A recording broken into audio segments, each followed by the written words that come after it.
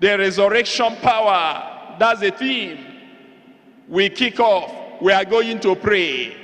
The Lord said, fear not, O land, that the Lord will do a great thing. This time around, greater than we have seen in the past, the Lord will do this retreat in Jesus' name. Open your mouth and pray.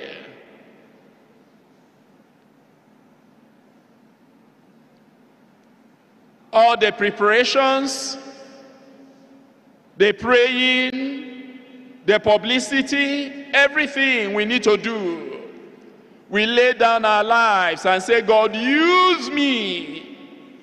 This retreat, I am full of expectation that everything that is dead in my life, dead in my family, as you quicken the body of our Lord and Savior Jesus Christ, and he was raised triumphantly from the grave, everything will be resurrected. Talk to the Lord.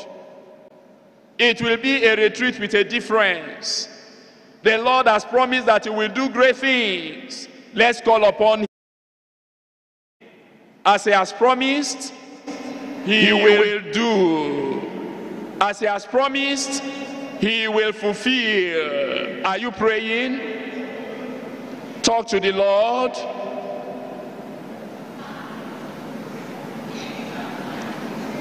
We will publicize it. We all get involved. Pray that the grace to publicize be among the company of the people that received the word when the Lord gave it. And then you go about publishing and publicizing it. Talk to the Lord. Personal prayer, personal preparations. Pray. The power of God will come down. Every sinner that steps into DLCC and any other location where a retreat will be holding will be arrested by the Spirit of the living God.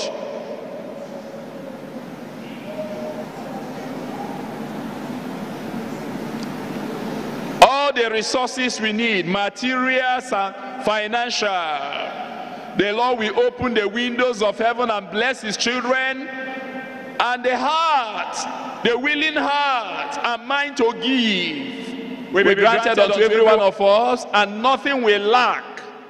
Will not lack material things, will not lack money. Pray.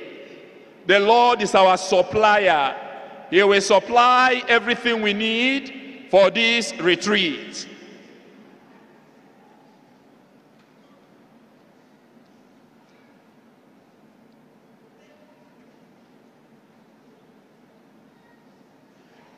In Jesus' mighty name we pray.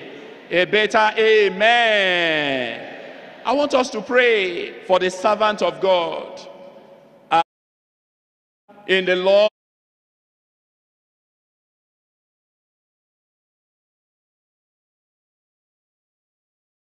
Him.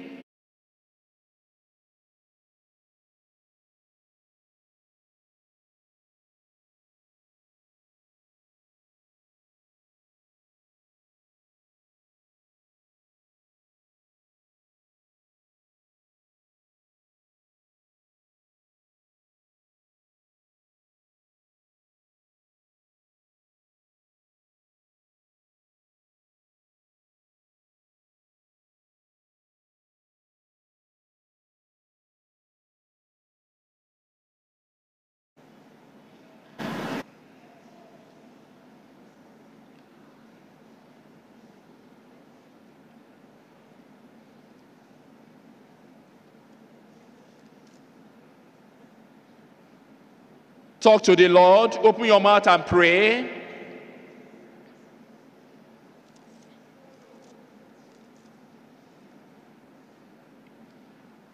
In Jesus' name we pray.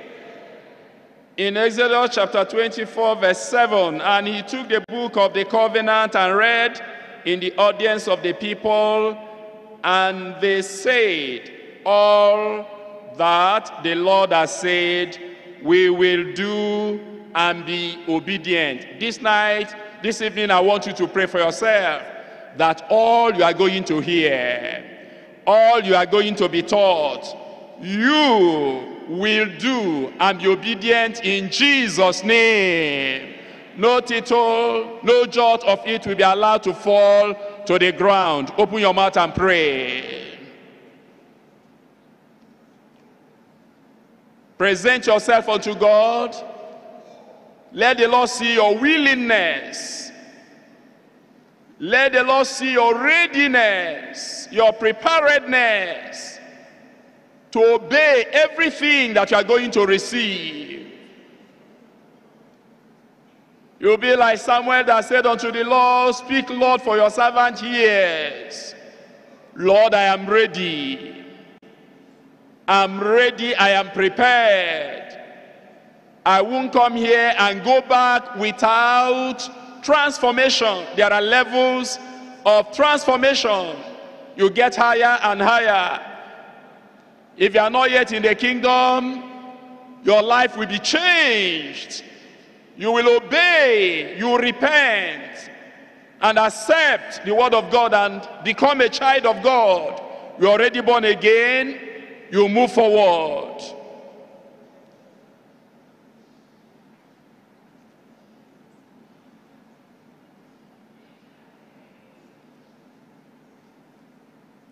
You will not allow any form of distraction.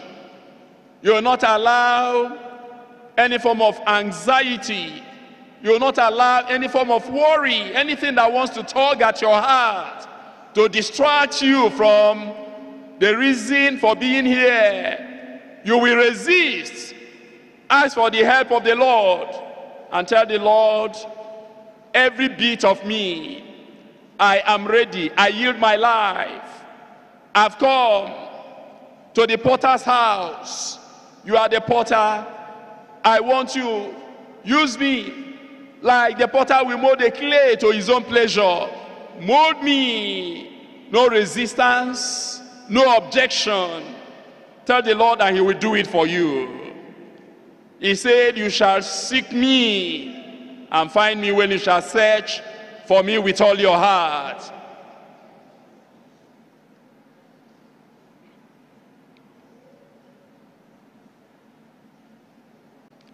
Today, as you believe the Lord,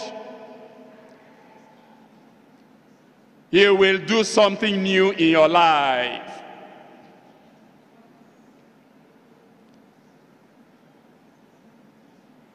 In Jesus' mighty name we pray. Our dear Father, we are indeed very grateful unto you because you have given us this great opportunity to once again come before your presence, to be taught your word, to be illumined, to be transformed, to be taken to a higher level.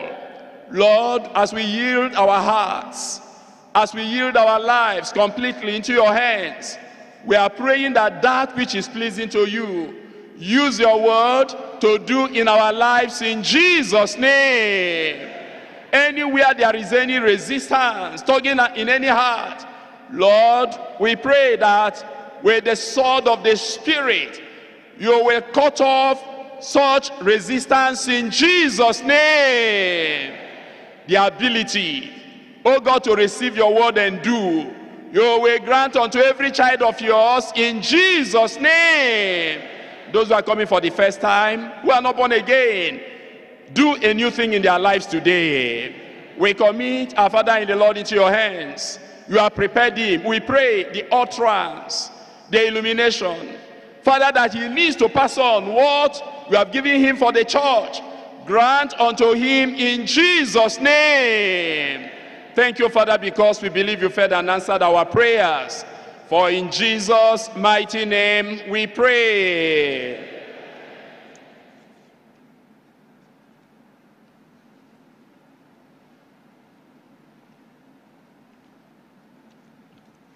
Let us pray. Almighty God and our Father in heaven, we thank you for our gathering here tonight at your presence. Father, we say, be thou exalted in Jesus' name. Eternal Father, as we want to go into the section of singing choruses to you, to praise your name, we pray. You will help us to sing in the Spirit and with understanding in Jesus' name. Thank you for hearing our prayers and answering our prayers. In Jesus' name, I pray. Praise the Lord. Our Father in heaven, we glorify your name. We bow down before you.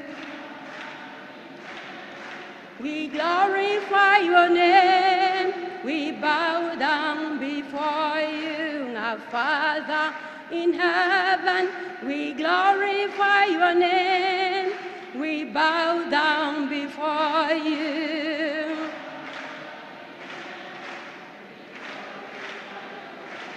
Lord, we bow down before you, our Father in heaven. We glorify your name. We bow down before you.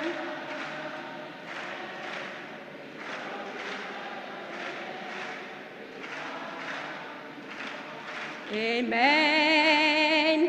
Hallelujah. Glory be to God. Emmanuel, Emmanuel. Hallelujah. Glory be to God.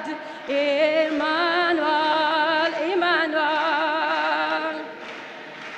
Amen. Hallelujah. Glory be to God. Emmanuel, Emmanuel.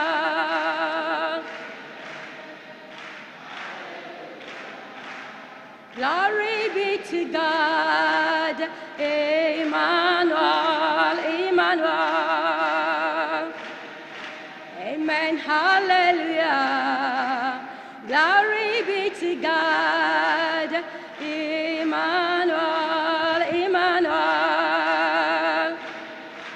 Amen. Hallelujah. Glory be to God.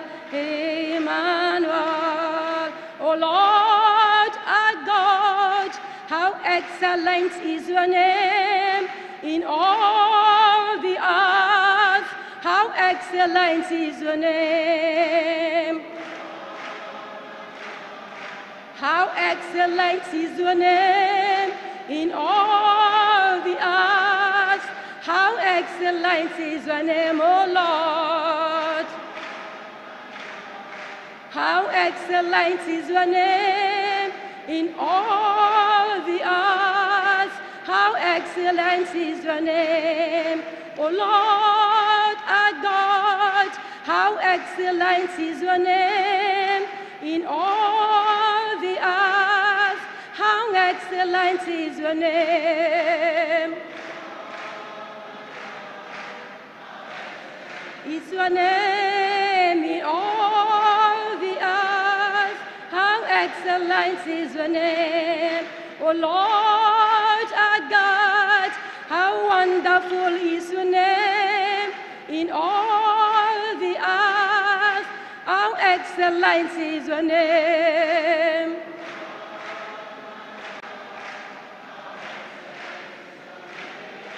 In all the earth, how excellent is your name. Magnify him, magnify him, magnify Christ the Lord, Christ the Lord.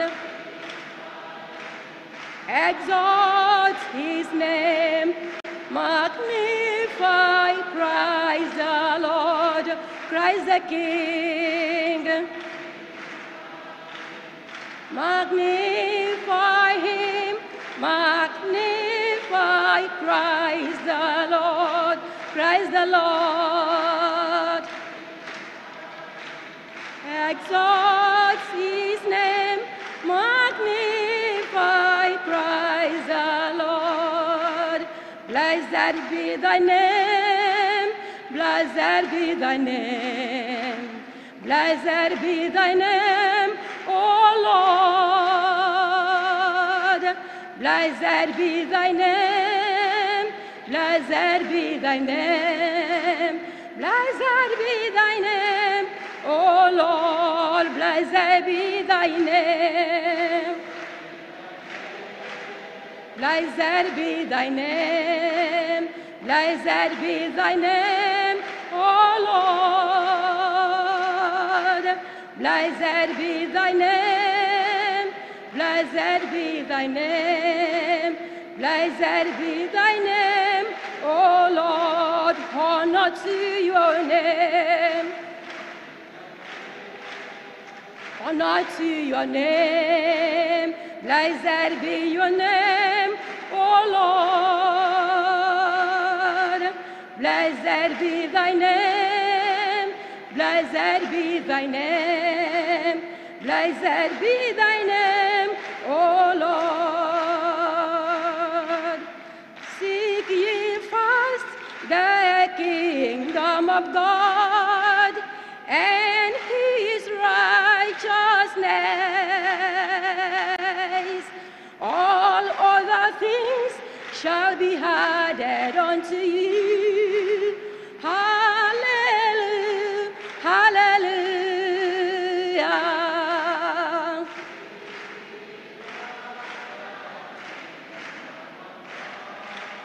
And his righteousness, all other things shall be added unto you. Hallelujah, hallelujah. Seek ye first the kingdom of God and his righteousness. Every other thing shall be added unto you. Hallelujah, hallelujah.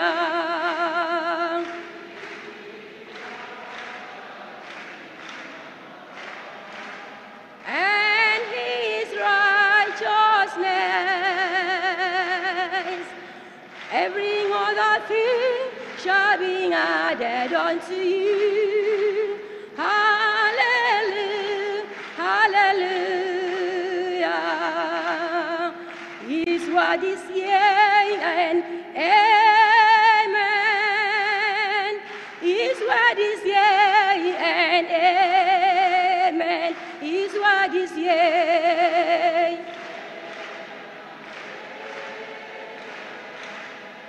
His word is yea and amen. His word is yea.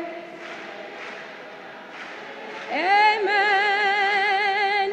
His word is yea and amen. His word is yea. Amen. His word is yea and amen. His word is yea.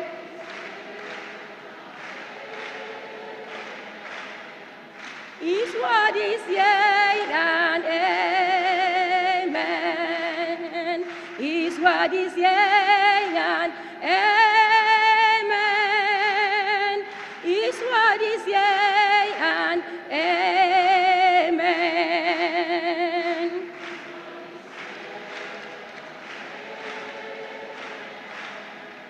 His word is yea and amen.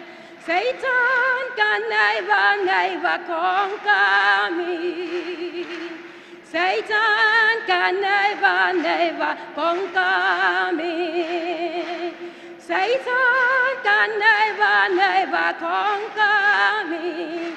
When I pray to the Lord in faith, when I pray to the Lord in faith, hallelujah.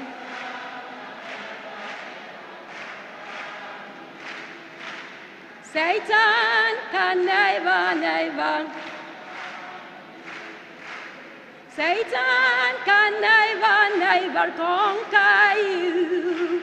If you pray to the Lord in faith, If you pray to the Lord in faith, hallelujah.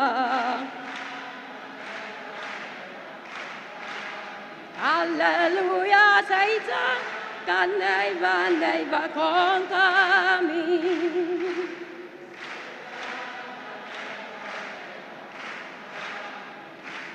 When I pray to the Lord in faith, when I pray to the Lord in faith,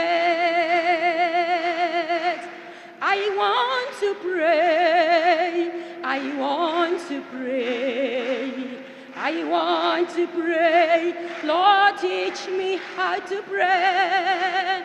Like Elijah pray, like Elijah pray. I want to pray. Lord, teach me how to pray. I want to pray. I want to pray.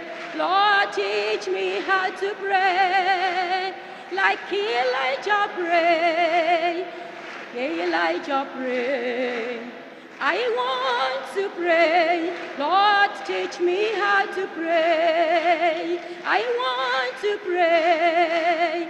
We want to pray. We want to pray. Lord, teach us how to pray. Like Elijah pray. Like Elijah pray. We want to pray. Lord, teach us how to pray.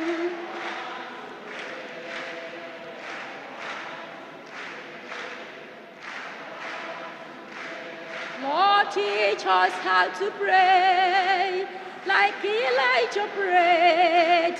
Like Elijah prayed. We want to pray. Lord, teach us how to pray. What a friend we have in Jesus. All our sins and grief to bear. What a privilege to carry everything to God in prayer. Oh, what peace we often forfeit. Oh, what needless pain we bear. Oh, because we do not carry everything to God in prayer. What a friend we have in Jesus. All our sins and grief to bear. What a privilege to carry everything to God in prayer. Oh, what peace we often forfeit. Oh, what needless pain we bear. All because we do not carry everything to God in prayer. Prayer is a key. Prayer is a key. Prayer is a master key. Jesus started with prayer and ended with prayer. Prayer is the master key, is the master key.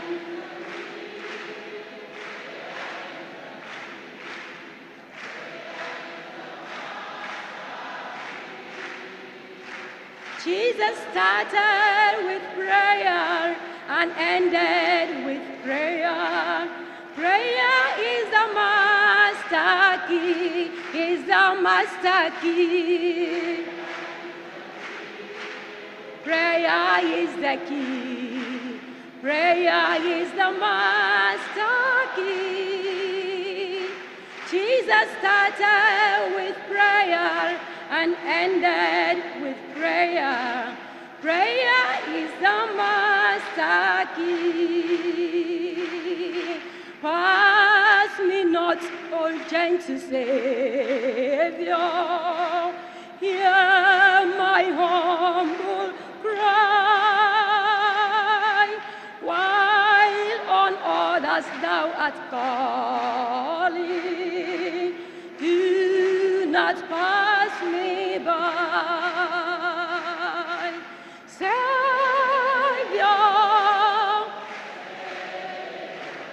Lord, hear my humble cry, while on others thou art calling. Do not pass me by,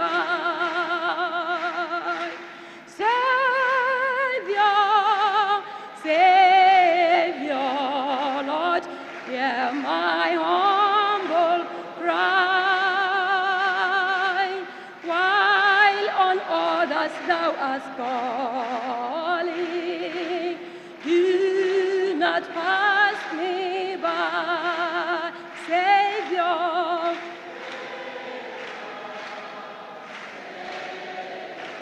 Lord, hear my humble cry, while on others thou art calling. Do not pass me by. Somebody touch me, somebody touch me, somebody touch my soul. When I was praying to my Father, somebody touch my soul. Somebody touch me.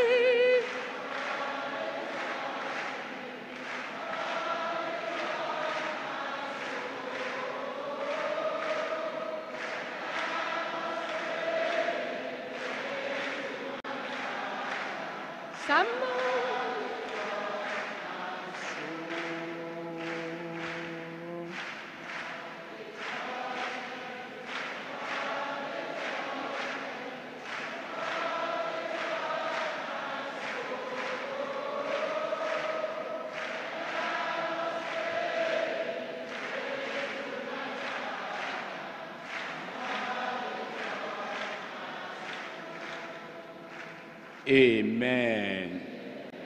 Today, the Lord will touch your hearts and soul anew in Jesus' name. You are all welcome to the Bible study of today. And assembled here are the brethren, the regular brethren from Bagada, Ketu, and Shomolu Old districts. And with us are brethren from Isolo Old district. You are all welcome in Jesus' name. And anytime we come together like this, it's always a pleasure to identify those who are coming to study the Word of God with us for the very first time. So if today is your first time of coming to study the Word of God with us, we want you to please indicate by raising up your hand so that we can bring our warm greetings from our General Superintendent. Wherever you are, please indicate by raising up your hand. God bless you. Please, you can rise up. You can stand up so that, stand up wherever you are. You are all welcome in Jesus' name.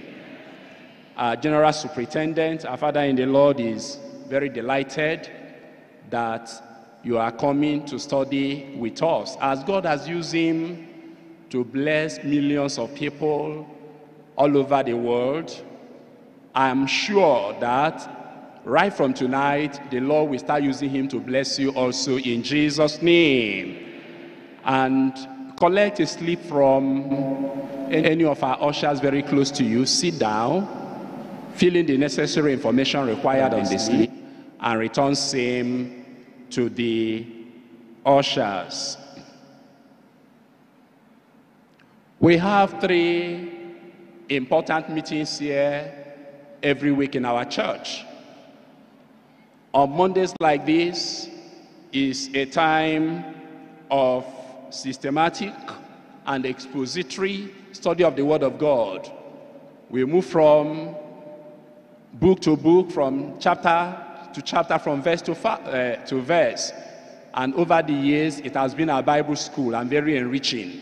So we encourage you to continue to come, and you will learn more that will help you to prepare for eternity in Jesus' name. And on Thursday, we have our Thursday Revival / Evangelism Training Service.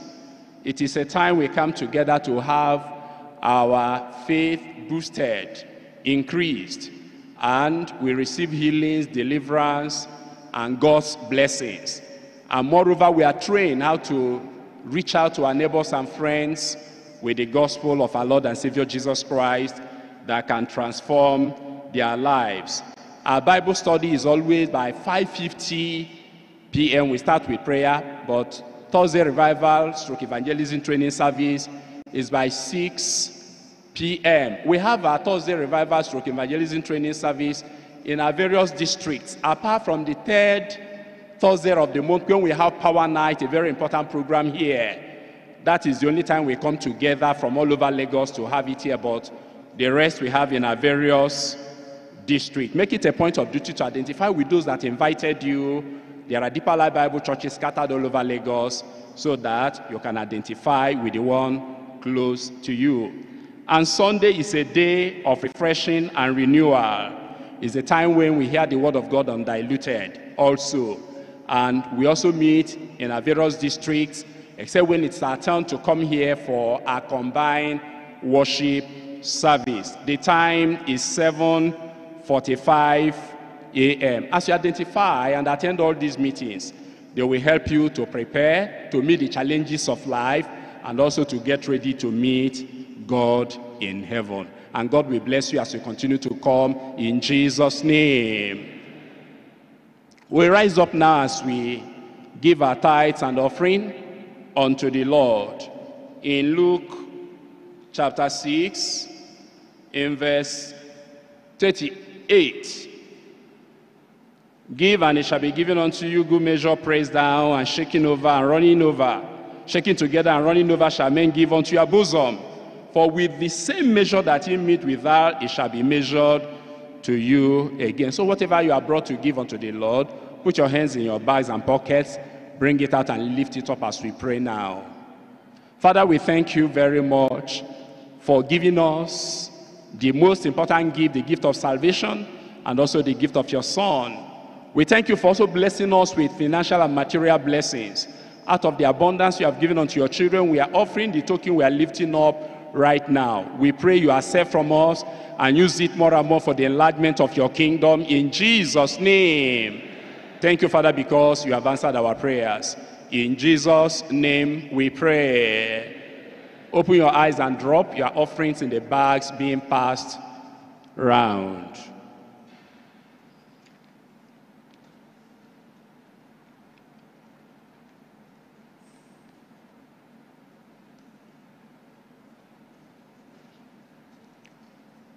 We remain standing as we take our congregational song from our gospel hymns and songs number 57.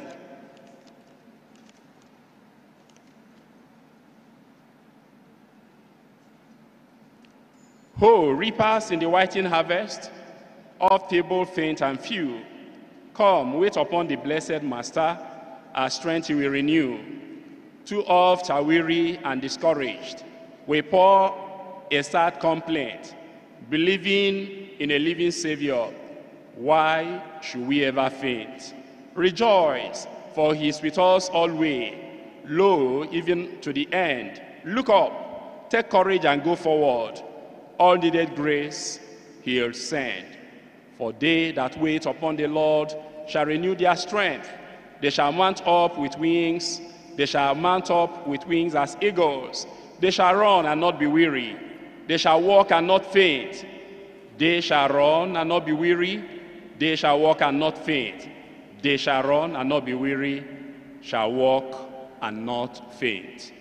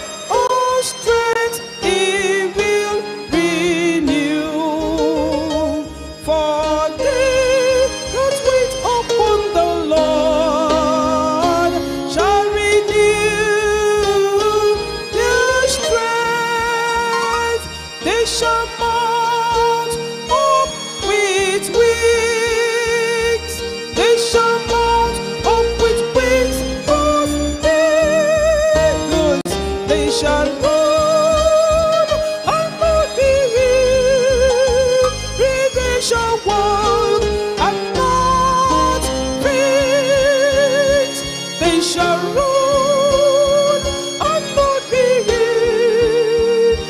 They shall walk and not faint. They shall run and not be weary. Shall walk and not faint. To all are weary and discouraged people, present complaint, believing in a living Savior. Why should we ever faint? For they that wait upon the Lord shall renew their strength. They shall mount up with wings. They shall mount up with wings as eagles. They shall run and not be weary. They shall walk and not faint. They shall run and not be weary. They shall walk and not faint. They shall run and not be weary. Shall walk and not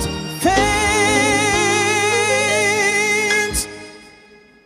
Rejoice, for He is with us always, though even to the end. Look up, take courage and go forward. All needed grace He'll send. For they that wait upon the Lord shall renew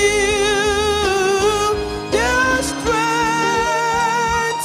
They shall mount up with wings. They shall mount up with wings as eagles. They shall run and not be weary.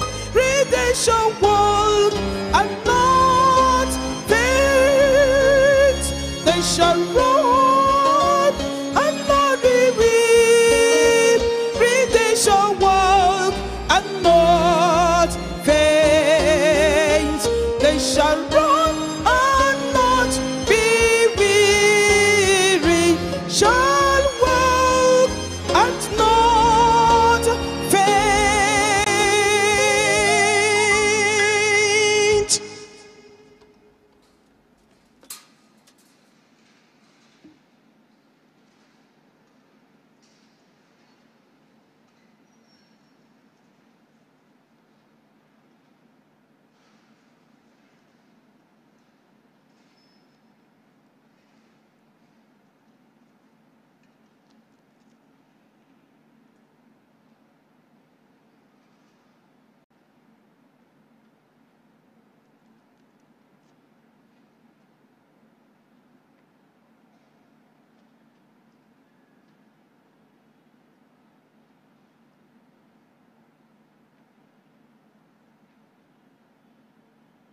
Today we're going to continue with our Bible reading. But before we read, shall we just have a moment of prayer? Father, we're asking that you will open our eyes of understanding as we read your word today. We're asking that relevant passages that really speak to our present needs and problems, spiritually and physically and materially, you will impress upon our hearts. Be with us, enlighten us, instruct us, teach us as we read together now. In Jesus' name, I pray. We'll continue with the reading now. The Book of Psalms. The Book of Psalms. Psalm 80. Psalm 80. Give ear, O shepherd of Israel, thou that leadest Joseph like a flock, thou that dwellest between the cherubims. shine forth. Before Ephraim and Benjamin and Manasseh, stir up thy strength, and come and save us. Turn us again, O God, and cause thy face to shine, and we shall be saved. O Lord God of hosts, how long wilt thou be angry against the prayer of thy people? Thou feedest them with the bread of tears, and givest them tears to drink in great measure. Thou makest us a strife unto our neighbors, and our enemies laugh among themselves. Turn us again, O God of hosts, and cause thy face to shine, and we shall be saved. Thou hast brought a vine out of Egypt. Thou hast cast out the heathen, and planted it. Thou preparedst room before it, and didst cause it to take deep root, and it filled the land. The hills were covered with the shadow of it, and the boughs thereof were like the goodly cedars.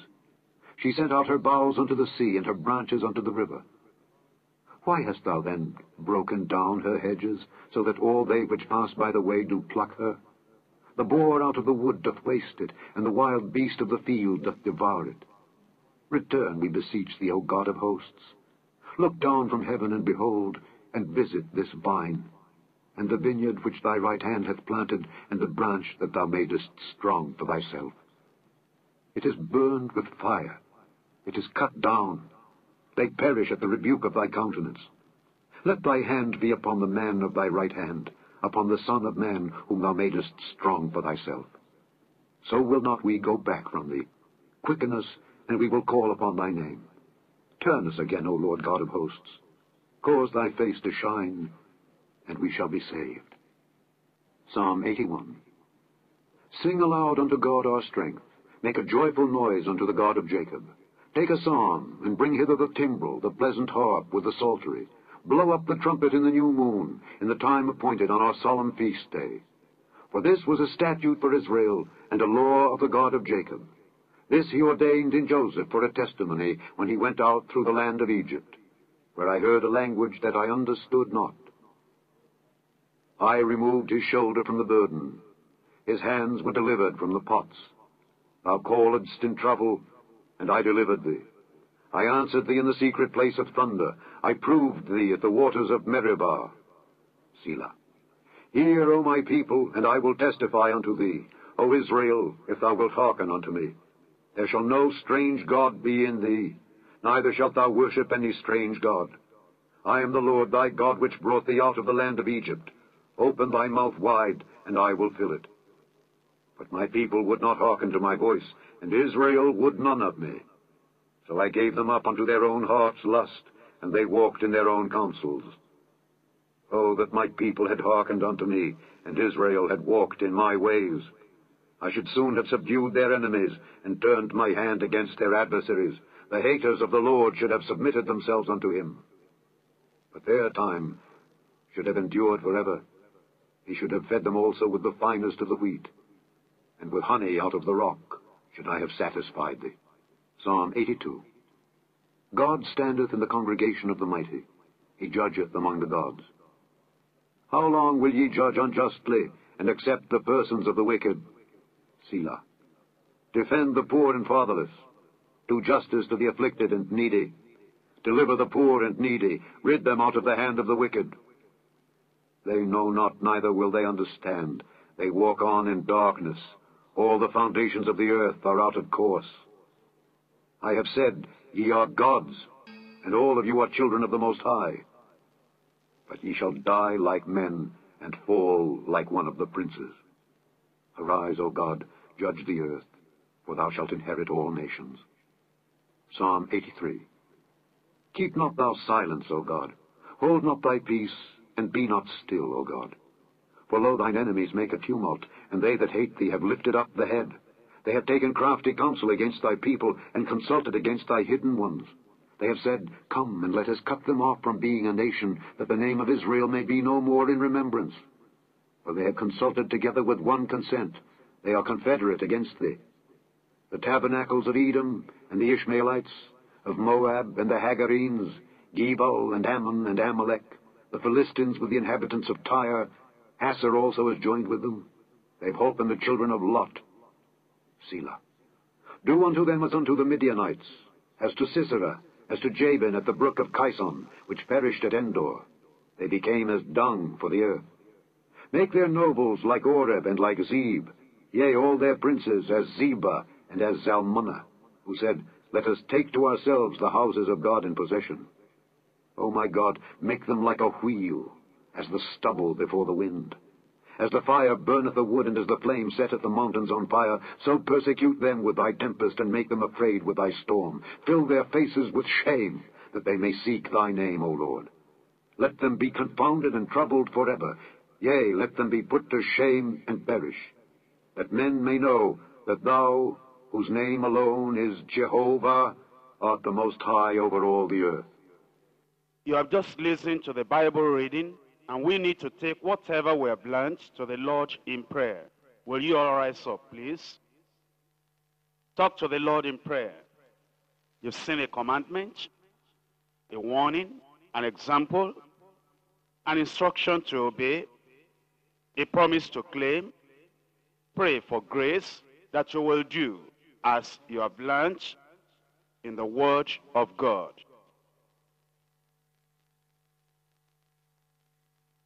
In Jesus' name we pray.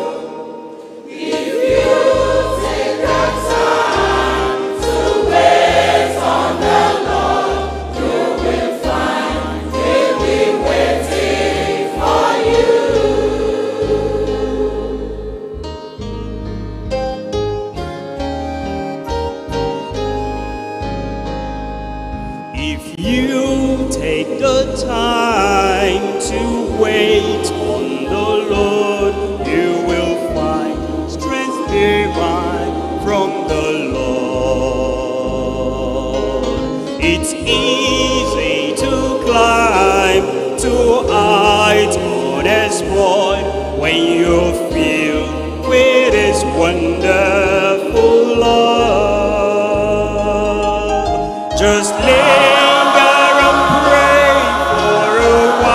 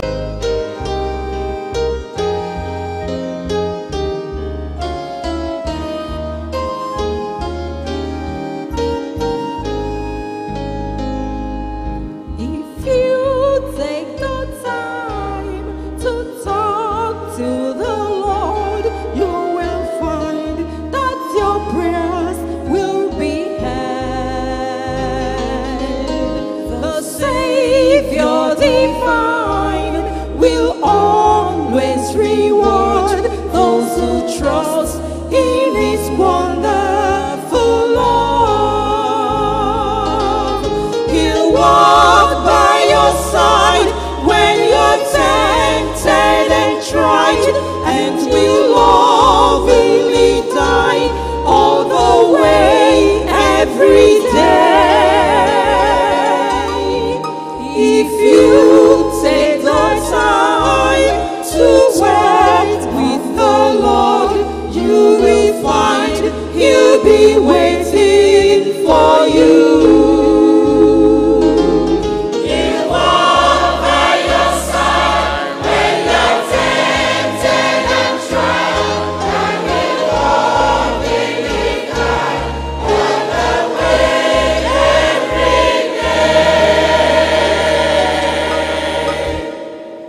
If you take the time to talk with the Lord, You will find He'll be waiting for you.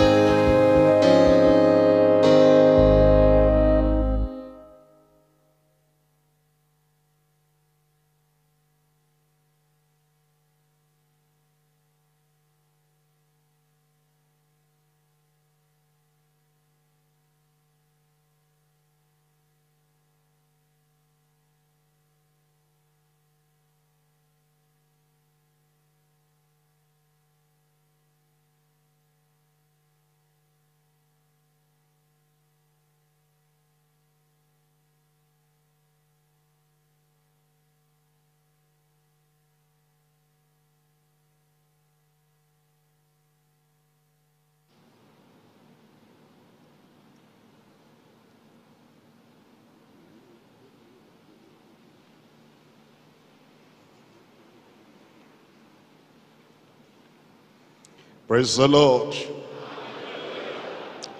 That's good, but we can do better. I said, praise the Lord.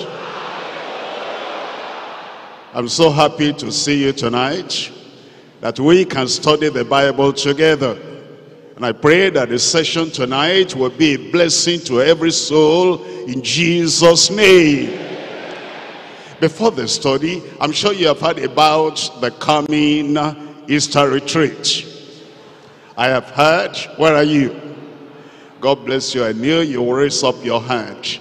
The Lord is preparing something great for us at the retreat. And as you know, the theme is the resurrection power. Talk about power. Be there and something will happen to you. Every problem of your life, God will roll away. He'll put joy and laughter in your mouth in Jesus' name. Our leaders are preparing. The whole church is preparing. And we need to go out and tell other people so that everyone there, as we step at the Deeper Life Conference Center in Lagos here, and those who are in various places, as you step on the campground there, miracles will meet you on the way. All those tears, God will wipe away. And the challenges of our lives, the Lord will answer your prayer. Am I talking to somebody there? He will answer your prayer. You'll be there. You will be there. I will see you there. Father, we thank you for the Bible study tonight. Thank you for your people, dutiful people, faithful people, always coming like this every Monday. So you can speak to our hearts. I'm asking tonight, you speak to every heart in Jesus' name. And the grace and the strength to be doers of the word, you give to everyone tonight in Jesus' name. None of us will go back home empty-handed. Add to our knowledge, add to our understanding, add to our faith, and make us stand on the solid rock of ages that will never be moved, in Jesus' name. We thank you because we know you have answered. In Jesus' name we pray. Coming to our study tonight, we are coming to Mark chapter 2. Mark chapter 2, and I'm reading from verse 18. Mark chapter 2, verse 18. And the disciples of John and the disciples of the Pharisees used to fast. And they come and say unto him, why do the disciples of John and of the Pharisees fast, but the disciples fast not? Tonight we're considering an important subject, and the topic is proper understanding of fasting in the new dispensation. Proper understanding of fasting in the new dispensation. Fasting has been practiced since the Old Testament times. The disciples of John fasted regularly. The disciples of John fasted frequently. Although John did no miracles, he taught his disciples how to pray. He also taught them about fasting. And there is no record that their fasting yielded any powerful, wonderful result. But they did it as a practice of the Old Testament discipline. Of course, the Pharisees too, and their followers also fasted, and they fasted often. It was a religious tradition for the Pharisees, which did not bear any fruit or bring relationship with God.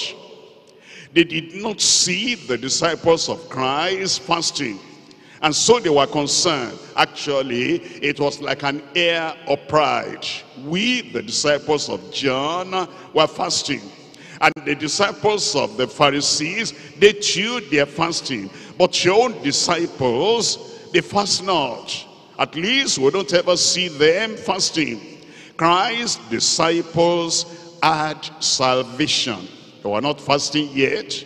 And they had supernatural signs, even though they were not fasting yet. And we know Jesus told 70 of them to rejoice because your names are written in heaven. Those disciples of the Pharisees never had any testimony like that. But they came to Jesus and said, how about this? We fast.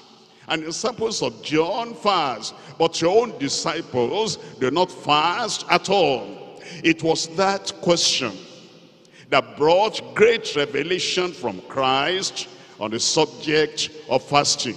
Look at the passage again. In Mark chapter 2, verse 18. And the disciples of John and of the Pharisees used to fast. And they come and say unto him, why do the disciples of John and of the Pharisees fast, but the disciples fast not? Jesus said unto them, can the children of the bride chamber fast while the bridegroom is with them? As long as they have the bridegroom with them, they cannot fast. That's not the end of the answer, but the days will come when the bridegroom shall be taken away from them. Then shall they fast in those days. You see what the Lord Jesus said? He said while he was with them, showing them the message of the kingdom, the miracles of the kingdom, the gospel of the kingdom. And he was performing all these miracles, and every need of their lives he met. And the needs of many other people too he met. He said, while I am with them as the bridegroom, they cannot fast, they will not fast.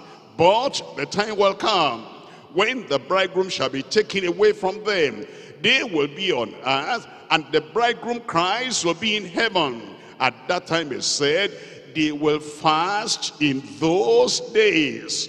Then he said in verse 21, no man also seweth a piece of new cloth on an old garment. And he says, else the new piece that filled it up taketh away from the old, and the rent is made worse. That was like an illustration to them. There's an old cloth that has been worn and washed a lot of times, and it's almost threadbare. And now, because of the tearing, or because it needs some repair, you bring a new piece of cloth and you sew it in. It says, because that cloth is old, the new one is still having all the strength. It will tear at the rim. And then he also says, and no man putteth new wine into old bottles. The bottles they used those days were wine skins. And the skins, when it dries up, it will be stiff. And if you put something that will expand, it will burst it. It's not the bottles that we use today. That's why it says, no man putteth new wine into old bottles. Else the new wine doth burst the bottles. Remember, their wines, their skins, and the wine is spilled, and the bottles will be marred or be destroyed. But new wine must be put in new bottles. New wine must be put in new bottles. As we look at those verses tonight, there are three things we're looking at. I've said the topic tonight is proper understanding of fasting in the new dispensation. Three things we're looking at. Number one, the powerlessness of fasting with the old character. Those Pharisees came, there's no change in their lives. There was no righteousness acceptable to the Lord. There was no salvation, and they did not have a relationship with God. They still had their old character, and they were fasting. The powerlessness of fasting of the old character. Point number two, the provision of fullness for new creatures in Christ. Those who are saved, those who are children of God, and they have good relationship, intimate relationship with the Lord Jesus Christ. He is a bridegroom, and they are the children of the bridegroom. It says, because he's there, he provides fully for them. It's like in a marriage wedding. At the marriage wedding, the bridegroom is there, and the bridegroom has provided everything. Nobody is going to go to that wedding fasting, because he is invited to come and take of the feast of that marriage. And so, point number two, the provision of fullness for new creatures in Christ. Point number three, Jesus said, the time will come when those disciples of his, and we are his disciples, when Christ would have been taken to heaven, and we are here on earth, he said, at that time, when we are separated, we on earth and he in heaven, he said, at that time we will fast. Point number three, the potentials of fasting under the new covenant. Is gone to the cross. He has died for us. He was buried. He rose again for our justification. And he has ascended to heaven. We are separated now. As earth is separated from heaven. It says at that time we will fast. Let's come back to point number one. In point number one, the powerlessness of fasting with the old character. We're looking at that Mark again, chapter 2, verse 18. And the disciples of John and of the Pharisees used to fast. And they come and say unto him, why do the disciples of John and of the Pharisees fast, but the disciples fast not? Luke records that for us in Luke chapter 5. Luke chapter 5, I'm reading from verse 33. Luke chapter 5, verse 33. And they said unto him, why do the disciples of John fast often? That word often explains why they came. It's not just like once in a while.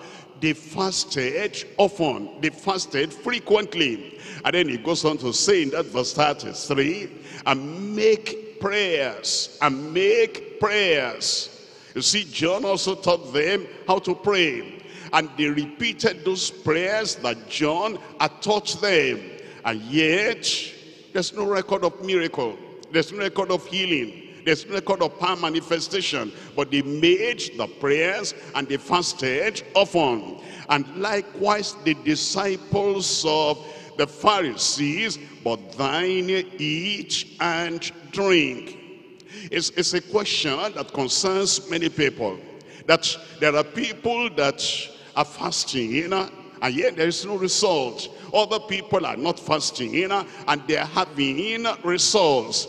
The question is, why did those people fast and there wasn't any result? We're coming to Isaiah chapter 58, and I'm reading from verse 3. Isaiah chapter 58, verse 3. Wherefore have we fasted, said they, and thou seest not. Wherefore have we fasted, and thou seest not. Prayers are not answered. Power is not manifested. Transformation does not happen. A change does not happen. And yet, like the Pharisees, like the disciples of John, they fast often. And there was no answer from heaven.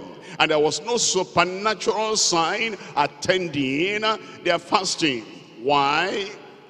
Because in their fasting, they add falsehood.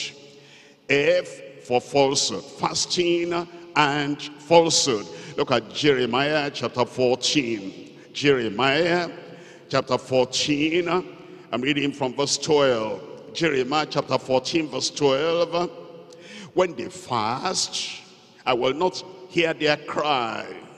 When they offer burnt offering and oblation, I will not accept them, but I will consume them by the sword, and by the famine, and by pestilence. Then said I, Lord God, behold, the prophets say unto them, ye shall not see sword, neither shall ye see famine, but I will give you a short peace in this place. Look at verse 14. Then the Lord said unto me, the prophets prophesy lies in my name. I sent them not, neither have I commanded them, neither spake unto them. Look at this, look at this. They prophesy unto you a false vision and divination, and a thing of naught, and the deceit of their own heart. False prophecy, false expectation, and false way of life. Because of falsehood in their lives, God said in verse 12, when they fast, I will not hear their cry. Not only that, all these people that are fasting and fasting and fasting, there is F, falsehood, there is A, adamance. Adamance. They are adamant at doing evil. They are adamant at resisting the word of God. Show them the word of God about repentance. Show them the word of God about restitution. Show them the word of God about righteousness. I don't want to hear that. But I'm going to twist the hand of God by fasting. Look at Zechariah chapter 7. Zechariah chapter 7. I'm reading here from verse 5. He said those who are adamant in evil, they may fast, they will not hear.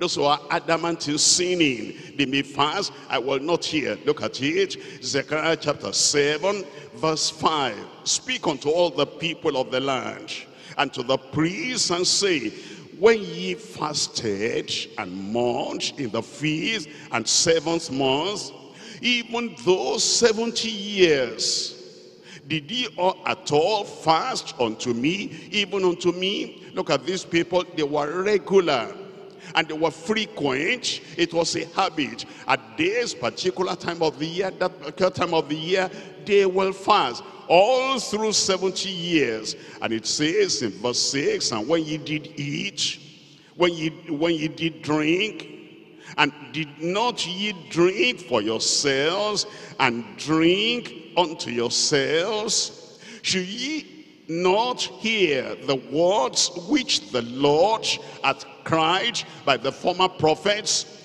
when Jerusalem was inhabited and in prosperity, and the cities thereof round about, when men inhabited the south and the plain?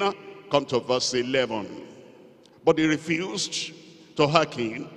They pulled away the shoulder. They were fasting, and yet it says they pulled away the shoulder. They stopped their ears that they should not hear. Look at this, verse 12. Yea, they made their hearts as an adamant stone. They were adamant in doing evil. They were fasting. Number one, they had falsehood with their fasting. Number two, they were adamant in evil, lest they should hear the law and the words which the Lord of hosts has sent in his spirit by the former prophets.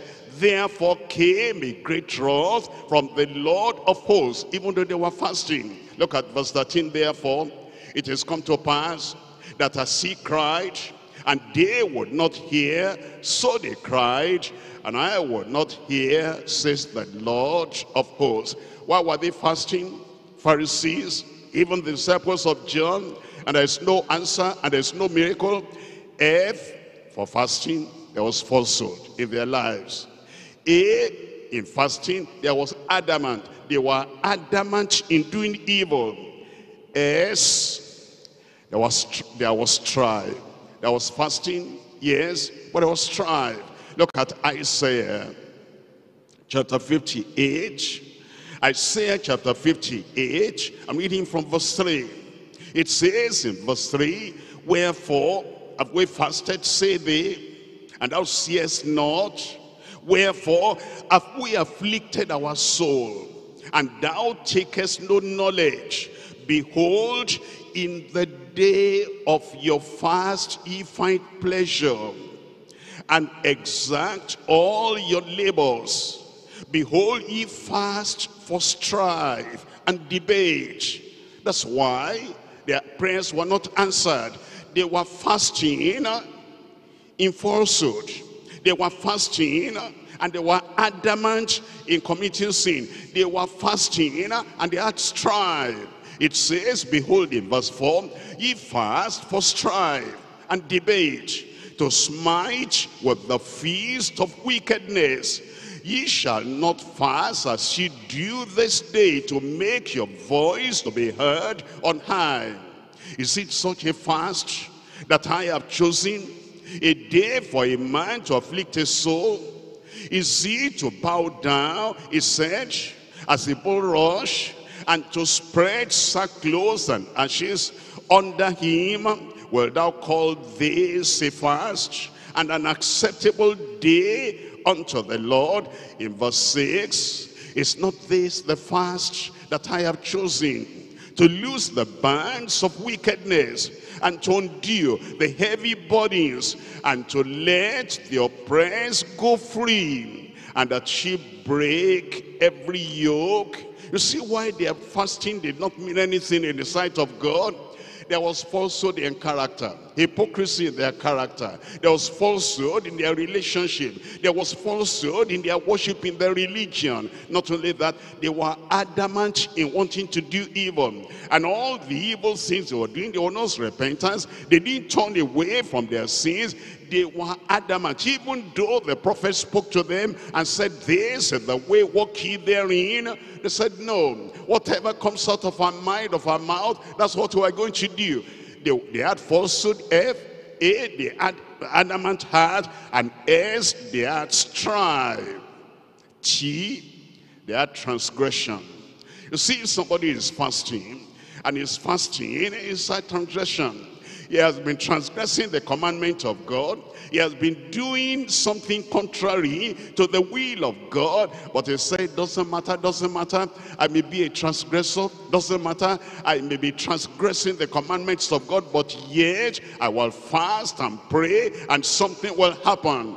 My brother, my sister, nothing will happen because you fast in transgression. Look at 2 Samuel. I'm reading from chapter 11, and I'm reading from verse 27. 2 Samuel chapter 11, verse 27. And when the morning was past, David sent and fetched her to his house, and she became his wife, and bare him a son. But the sin that David had done displeased the Lord. The sin that David had done displeased the Lord. But you know, David, he said, I have the Psalms, and I will pray, and I will fast. And as I fast, even though this child is having this sickness, this child will not die. I will rescue the life of the child with fasting. Look at chapter 12. I'm reading from verse 16. Chapter 12, verse 16. David therefore besought God for the child. And David fasted, and went in and lay all night upon the earth. He would not sleep upon his bed. He rolled on the ground. He slept on the bare ground. And he fasted, he will not eat.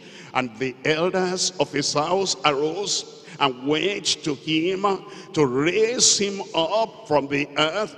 But he would not, neither did he eat bread with them. And it came to pass on the 7th day that the child died.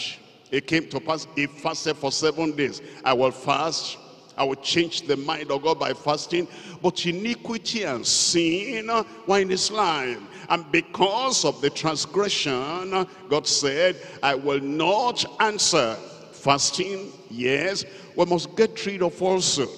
Fasting, yes, we must get rid of that adamant heart and adamant decision. I will do what I want to do, but I'll change everything by fasting.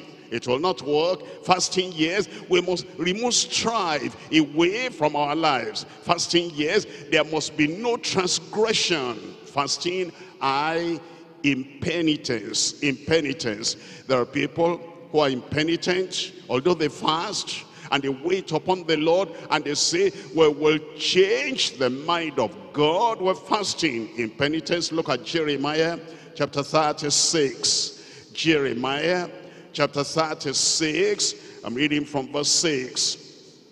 In Jeremiah chapter 36, reading from verse 6, here he tells us, therefore go thou and read in the roll, that's the book of God, which thou hast written from my mouth, the words of the Lord in the ears of the people in the Lord's house upon the fasting day. They had arranged and proclaimed a day of fasting. And the Lord said, Jeremiah, go to them and show them the word of God and read the word of God to them on their fasting day. And also thou shalt read them in the ears of all Judah that come out of their cities. Look at verse 9. And it came to pass in the 5th year of Jehoiakim, son of Josiah, king of Judah, in the 9th month, that they proclaimed a fast before the Lord. They proclaimed a fast before the Lord. And then it says, to all the people in Jerusalem and to all the people that came from the cities of Judah unto Jerusalem. It's one thing to fast, but with what mind and with what heart, with what disposition, with what kind of life? Look at them now from verse 21. In verse 21, these people who are fasting, on that fasting day they are pronounced and proclaimed, there was impenitence. Look at it, verse 21.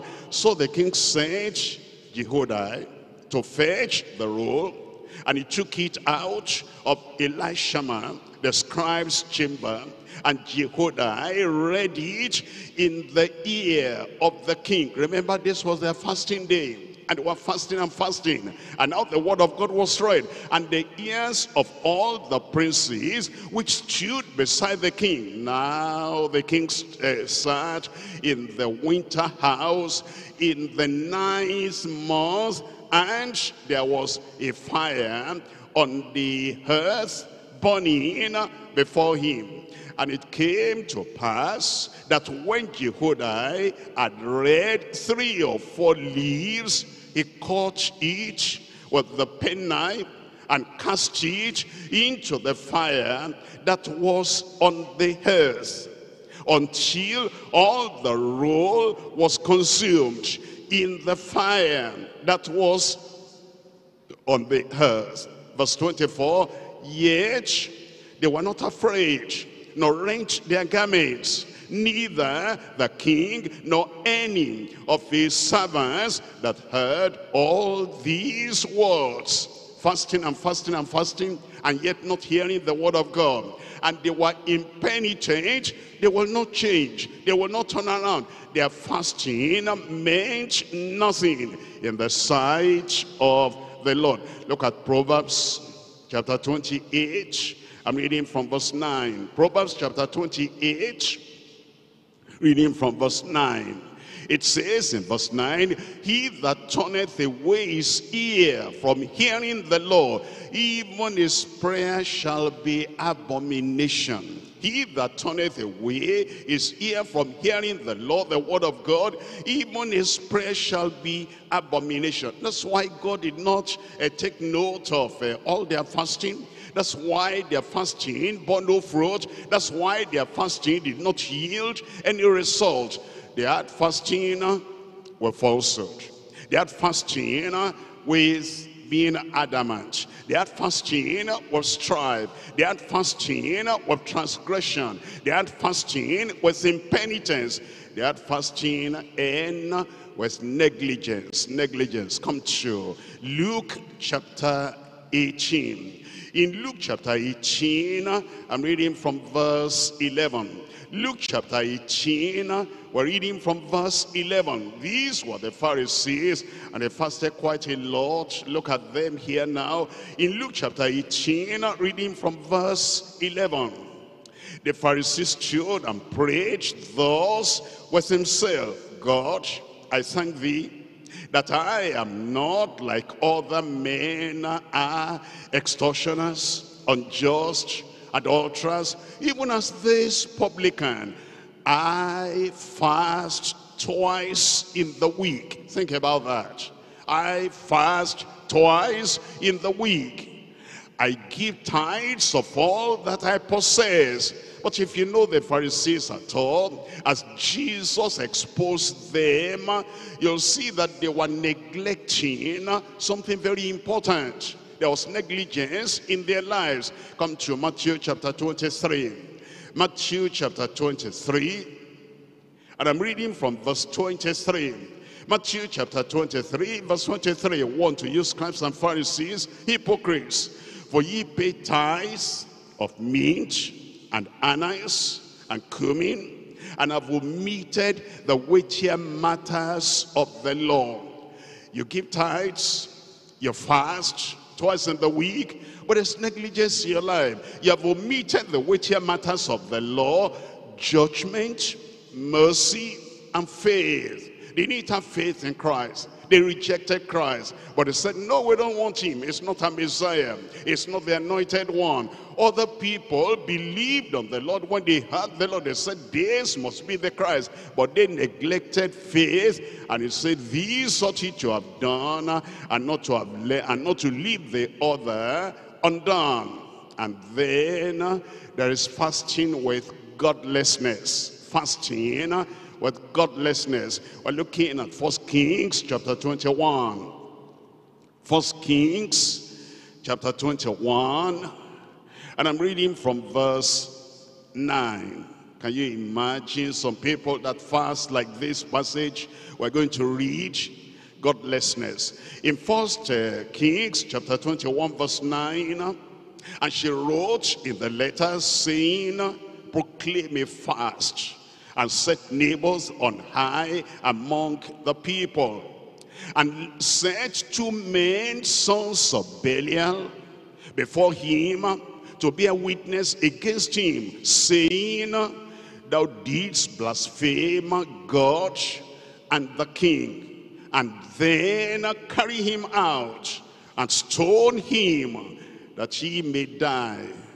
And the men of the city, even the elders and the nobles who were of the inhabitants of the city, did as Jezebel had sent unto them. And as it was written in the letters which she had sent unto them, they proclaimed a fast and set neighbors on high among the people. And there came in 2 men, children of Belial, and sat before him, and the men of Belial witnessed against him, even against Naboth, in the presence of the people, saying, Naboth did blaspheme God and the king. And there was nothing like that. And then they carried him forth out of the city and stoned him that he died. Then they sent to Jezebel, saying, Naboth is stoned and is dead. Look at verse 15. And it came to pass, when Jezebel heard that Naboth was stoned and was dead, that Jezebel said unto Ahab, arise, take possession of the vineyard of Naboth, the Jezreelite, which he refused to give thee for money. Now for Naboth is not alive, but dead. The people that have greed. They fast, but they have greed. They fast, but they are godless. And because of that, their fasting is worthless in the sight of the Almighty God. Look at Psalm 36, reading from verse 1. Psalm 36, reading from verse 1. It tells us here, Psalm 36 verse 1, the transgression of the wicked said within my heart, that there is no fear of God before their eyes. There's no fear of God before their eyes. With all their fasting, what's the attitude of God to them? With all their fasting, what's God thinking or planning concerning them? Look at Psalm 7 verse 11. Psalm 7 verse 11. God judges the righteous, and God is angry with the wicked every day. God is angry with the wicked every day. If there's falsehood in that person's life, if there is adamant behavior, is made up his mind, what evil he will do, no matter what you preach, and yet he's fasting, and there's strife, there's fighting, and there's transgression, there's impenitence, there's negligence, there's godlessness. God is angry with the sinner every day. He may fast, he may say, I will change everything by fasting. No, you cannot change anything by fasting if you are a transgressor, because we're told in Proverbs chapter 21. Proverbs chapter 21, I'm reading from verse 27. Proverbs 21, verse 27. The sacrifice of the wicked is abomination. How much more when he bringeth each with a wicked mind? The self-denial of the wicked is abomination.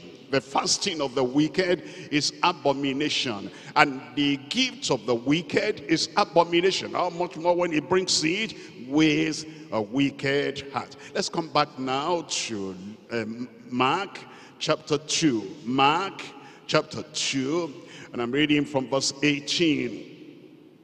And the disciples of John and of the Pharisees used to fast, and they come and say unto him, why do the disciples of John and of the Pharisees fast, but the disciples fast not? Verse 19, and Jesus said unto them, can the children of the bride chamber fast while the bridegroom is with them? It's the time of feasting. It's the time of joy, and it is the time of the fullness of provision, because the bridegroom is with them. He's healing the sick, he's raising the dead, he's cleansing the lepers, he's multiplying food, and he's making thousands to eat out of small amount of food. He's doing great things. He has come with the fullness of blessing, and is the bridegroom is with his disciples. How can they fast in such a situation? As long as they have the bridegroom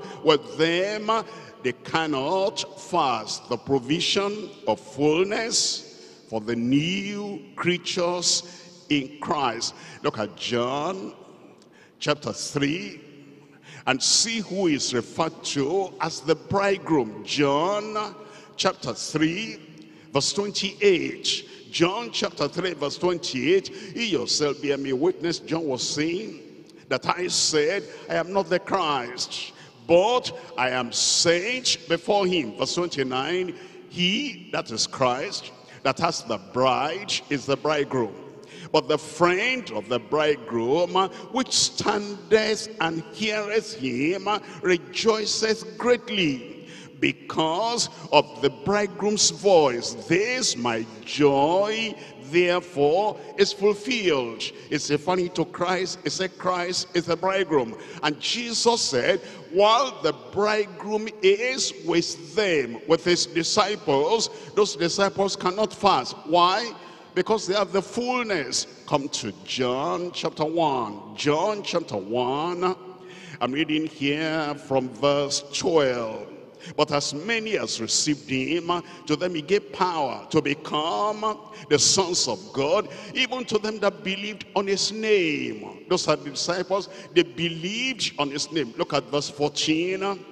And the word was made flesh and dwelt among us, and we beheld his glory, the glory as of the only begotten of the Father, full of grace and truth. The fullness, the fullness. Look at verse 16. And of his fullness have we all received grace for grace. The provision of fullness while the bridegroom was with them. Look at John chapter 7. John chapter 7. Reading from verse 37, in the last day, that great day of the feast, that great day of the feast, the bridegroom is here, and because the bridegroom was with them, it was feasting time. Jesus stood and cried, saying, if any man thirst, let him come unto me and drink. He doesn't need to fast, this feasting time. The bridegroom is here, let him come unto me and drink. He that believeth on me, as the scripture has said, out of his belly shall flow rivers of living water. Look at chapter 10 of John. John chapter 10, verse 10. The thief cometh not, but for to steal, and to kill, and to destroy. I am come, that they might have life, and that they might have it more abundantly. It's a time of abundance. It's the time of abundant supply while the bridegroom was with them. And that's why he told those people that came to ask the question, we are fasting and the Pharisees are fasting and your disciples are not fasting. Why? He said because they have the bridegroom with them and he has come to provide for them the fullness. Look at chapter 15. Chapter 15, I'm reading from verse 11. Chapter 15 I'm reading here from verse 11. It says, these things have I spoken unto you, that my joy might remain in you, and that your joy might be full. He brought fullness to them. That's why they could touch him, and they could reach him, and they could speak to him, and they could say, Master, Master, we perish. And then he will rise up and say, peace, be still. The time of fullness was with them. John chapter 16, I'm reading from verse 24. John 16 verse 24, hitherto have ye asked nothing in my name. Ask that ye may receive, that your joy may be full. Looks like tonight your joy can be full. I said tonight your joy can be full. And look at Ephesians chapter 3, fullness. The fullness of God coming in our lives because of our relationship with the bridegroom. Because he said, I will never leave you. Because he said, I am with you always. And because he's with us, we receive of his fullness. We're looking at Ephesians chapter 3 and verse 17. That Christ may dwell in your hearts by faith, that ye being rooted and grounded in love may be able to comprehend with all saints what's the breadth and the length and the depth and the height, and to know the love of Christ, which passeth knowledge. You will know it. You will have it. You will receive in Jesus' name. And that ye might be filled with all the fullness of God. You see that? That she might be filled with all the fullness of God. Now unto him that is able to do exceeding abundantly above all that we ask or think, according to the power that worketh in us. Unto him be glory in the church by Christ Jesus throughout all ages, world without end. And the people of God said, Colossians chapter 2, the fullness, the provision of fullness for us. As you come to the Lord, he has the fullness waiting for you, and he has the fullness abiding. Colossians chapter 2, and I'm reading from verse 9. For in him dwelleth all the fullness of the Godhead bodily. In Christ dwelleth all the fullness of the Godhead bodily, and ye are complete in him. And ye are complete in him. Anything that is incomplete there tonight, the Lord will add to your life. You'll be complete in Jesus' name. Spiritually, you'll be complete. Physically, you'll be complete. And every area of your life, you'll be complete in Jesus' name. And ye are complete in him, which is the head of all principality and power. This fullness of the Lord, how do we get the fullness? How do we dive into that fullness? How do we receive of the fullness of the Lord? It's all by faith. It's all by faith. As you believe on the Lord Jesus Christ, your faith will not fail. Your faith will not waver. And you'll receive of the fullness. Look at Romans chapter 5. Romans chapter 5. I'm reading from verse 1. Romans chapter 5 verse 1. Therefore, being justified by faith, we have peace with God through our Lord Jesus Christ. To have peace with God, we don't need to fast. Already he's paid the price. Already has shed his blood. And the Lord says, when I see the blood, I will pass over you. Look at verse 2. By whom we have access by faith. We have access to the fullness of God by faith, into this grace wherein we stand, and rejoice in the hope, in the glory of God. Let's come to Acts of the Apostles chapter 15. Acts chapter 15. If we, verse 9, Acts chapter 15, verse 9, the fullness includes salvation. We get it by faith. The fullness includes sanctification. We get it by faith. Acts chapter 15, verse 9, and put no difference between us and them, purifying their hearts by faith. Believe on the Lord Jesus Christ, you'll be saved. Believe on the Lord Jesus Christ, you'll be sanctified. Not only that, if you're sick, we get healing by faith. Acts of the Apostles chapter 3. Acts of the Apostles chapter 3, and I read from verse 16. And his name, through faith in his name, has made this man strong, whom you see and know. Yea, the faith which is by him has given him this perfect soundness in the presence of you all. Faith will take away sickness from your body. Faith will take infirmity away from your body. As you believe on the Lord Jesus Christ, and you know, by his stripes I am healed. Healing has come. I said healing has come. The promise of the Spirit, that is Holy Ghost baptism, Holy Ghost power, it comes by faith. Galatians chapter 3, verse 14. Galatians chapter 3, I'm reading from verse 14. It says that the blessing of Abraham might come on the Gentiles through Jesus Christ, that we, are you part of this?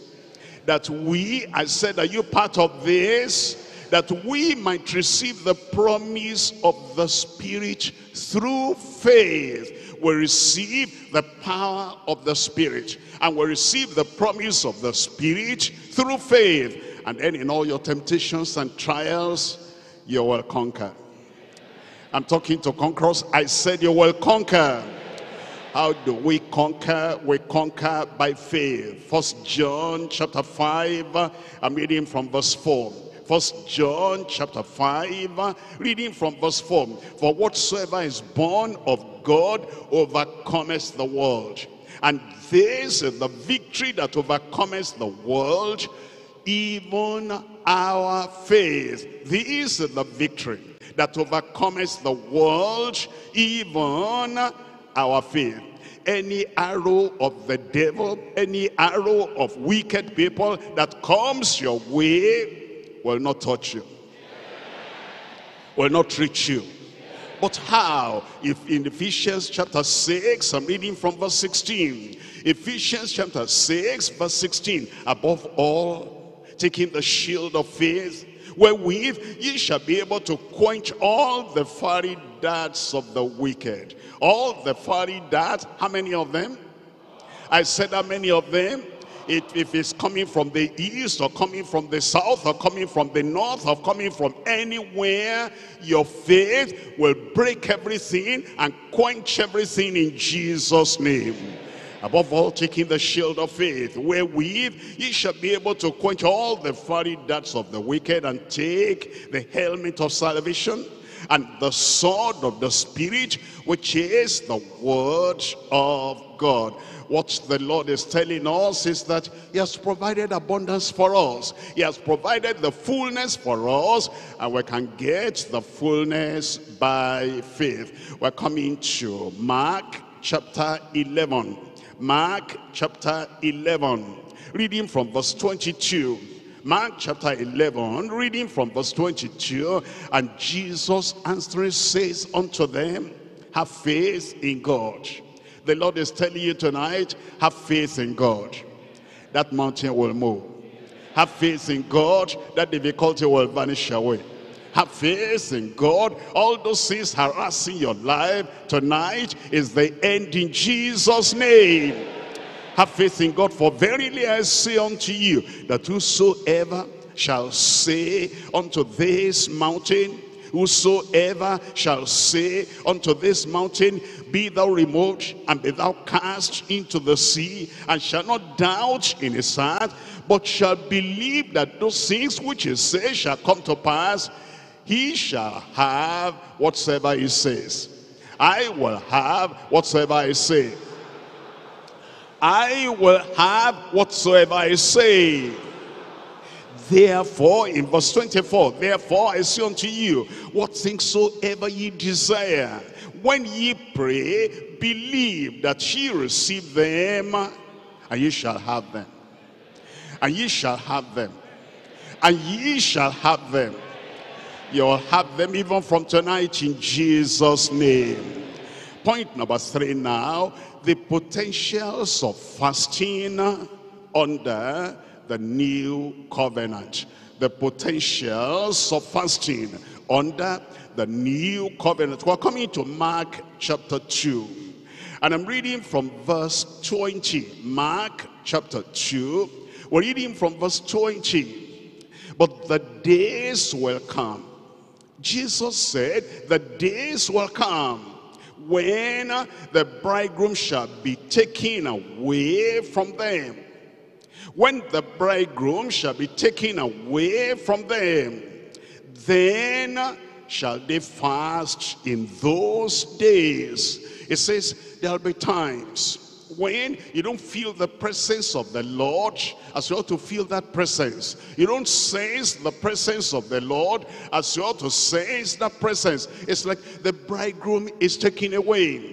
And I look for him here, I can't find him. I hear the choir singing, even though they are singing well, but I can't find him. I hear the preacher preaching, but I can't see him. And the problem is there, and it's weighing you down. And you say, where is my Lord? Where is my Christ? Where is my healer? Where is my deliverer? Where is the bridegroom? It's like he's taken away from me. It says at that time, when that vacuum is there, at that time when that need is there, and it appears that the bridegroom is taken away from you, it says at such a time they will fast. And Jesus gave directives as to how we ought to fast. In Matthew chapter 6, I'm reading from verse 17. Matthew chapter 6, we're reading from verse 17. But thou, when thou fastest, anoint thy head and wash thy face, that thou appear not unto men to fast, but unto thy Father which is in secret, and thy Father which seeth you fasting in secret shall reward thee openly. Your fasting will not be in vain. Your fasting will not be for nothing. Your fasting will not be worthless. Your Father will see the condition of your heart. Your Father will see your importunity in prayer, and the Father will answer your prayers. Look at Matthew chapter 17. Matthew chapter 17. I'm reading from verse 19. Matthew 17 verse 19. Then came the disciples to Jesus apart and said, why could we not cast him out? You gave us power in chapter 10. And we went out in that power, and many people were healed, and even the devils, the demons, they were subdued. But now this one, we couldn't do this one. Why couldn't we do this? Jesus said unto them, because of your unbelief. For verily I say unto you, if ye have faith as a grain of mustard seed, ye shall say unto this mountain, the time has come for you. You will talk to that mountain. And if you need to fast a day or two, you will fast, and then the power of that fasting, when you speak to that mountain must move away. All my mountains will move away. I said all my mountains will move away. Every mountain in your family, every mountain in your profession, every mountain around you, as you wait upon the Lord, you will speak to that mountain, it will vanish away. You will say, remove hence to yonder place, and it shall remove. And nothing shall be impossible unto you. How do you like it that nothing shall be impossible unto you? How do you want it that nothing shall be impossible unto you? Are you there? It must happen in your life. I said it must happen in your life. But look at verse 21. How be it this kind goeth not out, but by prayer and fasting. But by prayer and fasting. If you will take that challenge, as well to take that challenge, the fasting doesn't have to be long fasting, doesn't have to be for weeks or for months. You can even start a little, and you can end it at 12 o'clock for a start, because you've never tried it before. Or you can end at 6 o'clock, and then during that day, your mind is centered on that issue, is centered on that problem. Even though you go to work, even though you're in your office, but your mind is telling the Lord, sending an SOS unto God. While you are waiting on the Lord, you are saying, oh Lord, this mountain will move. This mountain will move. You are walking, you turn here, this mountain will move. You turn there, this mountain will move. And then you come back home, and maybe at 6 o'clock or 7 o'clock, you now say, Lord, I want to take this problem by the horn. And now I speak to my mountain, and I command you, mountain, get out of my life. In Jesus' name. It will go. I said it will go. This kind goes not out but by prayer and fasting. You know, the early church prayed with fasting. And let's come now to Acts of the Apostles chapter 13. Acts of the Apostles chapter 13. I'm reading here from verse 2. Acts chapter 13 verse 2. As they ministered to the Lord and fasted. You see that? Because now Christ has gone to heaven. The bridegroom has gone to heaven, and they were here on earth, and the field was white for harvest, and they needed more power, they needed more strength, they needed more courage to go out into the field and do the work. As they ministered to the Lord and fasted, the Holy Ghost said, separate me, Barnabas and Saul, for the work whereunto I have called them. And when they had fasted, they were fasting. The message came. They continued fasting until they finished. When they had fasted and prayed and laid their hands on them, they sent them away. So they, being sent forth by the Holy Ghost, departed unto Seleucia, and from thence they sailed to Cyprus. The point is, those disciples and apostles, they prayed and they fasted even after the day of Pentecost. So somebody cannot say, I'm saved, I'm sanctified, I'm filled with the Holy Ghost, so there's no necessity of fasting in my life. If you want more power, if you want more authority, if you want more anointing, if you want that anointing that breaks every yoke, if you want more result and more fruit, as they did in the early church, you will do. And the power of God will multiply your life in Jesus' name. We're coming to Acts of the Apostles chapter 14. Acts chapter 14, I read from verse 21. Look at this. And when they had preached the gospel to that city, and had taught many, they returned again to Lystra and to Iconium and Antioch, confirming the souls of the disciples and exhorting them to continue in the faith, and that we must through much tribulation enter into the kingdom of God. Whatever your trial, you'll be an overcomer. Whatever the trouble, you'll be an overcomer. Look at verse 23. Verse 23. And when they had ordained them elders in every church, and had prayed with fasting, they commended them to the Lord, on whom they believed. On whom they believed.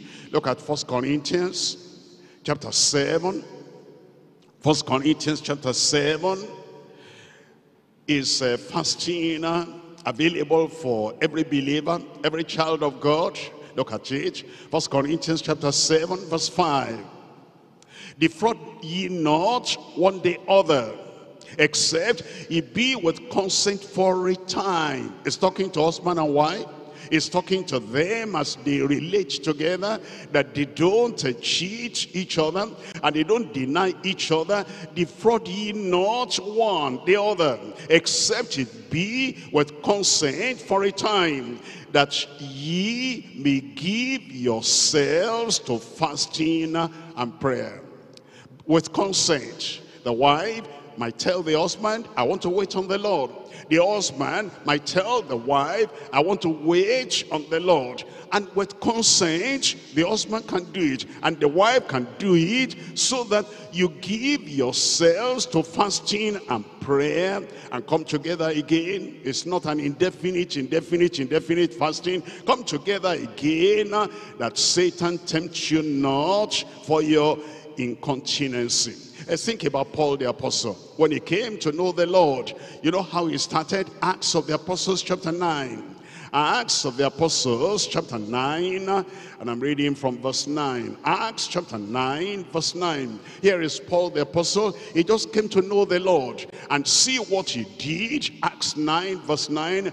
And he was 3 days without sight, and neither did eat nor drink. Paul the Apostle neither did eat nor drink in his life as a believer, in his life as an apostle, in his life as a minister. Did he continue fasting? Because we've seen him at the beginning of his Christian life. Let's look at him now after he became an apostle. It tells us in 2 Corinthians chapter 11. 2 Corinthians chapter 11, and we're reading from verse 27. 2 Corinthians 11 verse 27. In weariness and painfulness, in watchings often, in hunger and thirst. Hunger and thirst, that one is not fasting. He didn't have anything to eat, he didn't mean to fast. He called that hunger and he called that thirst. But then he says, in fastings often, in fastings often, in cold and nakedness. Paul the Apostle was a disciplined minister, a disciplined apostle. At the beginning of his Christian life, he fasted for 3 days, eating nothing and drinking nothing. And then in the life of the minister, in his life as a minister, he continued. Once in a while, he will fast, he will wait upon the Lord. That didn't decrease his duty. That didn't take away anything from all the assignment God gave him. What's the result in the life of Paul the Apostle? That he fasted, that he waited upon the Lord. What was the result in his life? Acts of the Apostles chapter 13. Look at the result. The power of God was present in his life. The power of God will be present in your life. Did I hear an amen? Acts of the Apostles chapter 13. I'm reading from verse 8. But Elymas the sorcerer, for so is his name by interpretation, withstood them, seeking to turn the deputy from the faith. Then Saul, who is also called Paul, filled with the Holy Ghost, set his eyes on him and said, O full of all subtlety and all mischief, thou child of the devil, thou enemy of all righteousness, wilt thou not cease to pervert the right ways of the Lord? And now behold, the hand of the Lord is upon thee, and thou shalt be blind, not seeing the sun for a season. And immediately there fell on him a mist and darkness, and he went about seeking some to lead him by the hand. When the deputy, when he saw what was done, believed, being astonished at the doctrine of the Lord. That man had power. You will have power. But you know, it was not an easy thing, just easygoing life and eating too much and drinking too much. I cannot miss my breakfast. I cannot miss any meal. You will discipline yourself. There will be times to wait upon the Lord, and power will multiply in your life. Look at chapter 14. Acts chapter 14. I'm reading from verse 7. And there they preached the gospel. And there sat a certain man at Lystra, impotent in his feet, being a cripple from his mother's womb. He was born like that, who never had walked. The same heard Paul speak, and who steadfastly beholding him, and perceiving that he had faith to be healed, said with a loud voice, stand upright on thy feet. And he lived and walked. That's power. I said that's power. If we have 100 people here tonight that will wait upon the Lord, 100 people, 100 sisters, 100 brothers that will say, we're going to wait upon the Lord. I'm going to make sure that there is no falsehood in my life, and there is no adamant attitude in my life, and there is no strife, and there's no transgression, and there's no impenitence, there's no iniquity, and there's no negligence, and there's no greed, there's no godlessness. I am going to wait upon the Lord.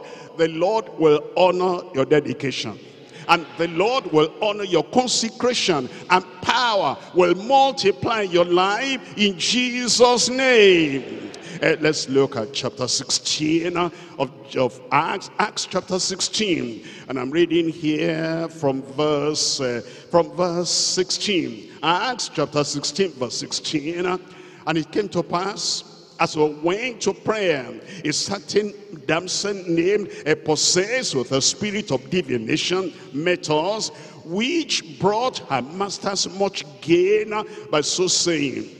The same followed Paul and us, and cried, saying, these are the men and the servants of the Most High God, which show unto us the way of salvation. They she did many days, but Paul...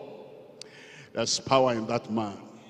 I said there was power in that man. But Paul, being grieved, turned and said to the Spirit, I command thee in the name of Jesus Christ to come out of her.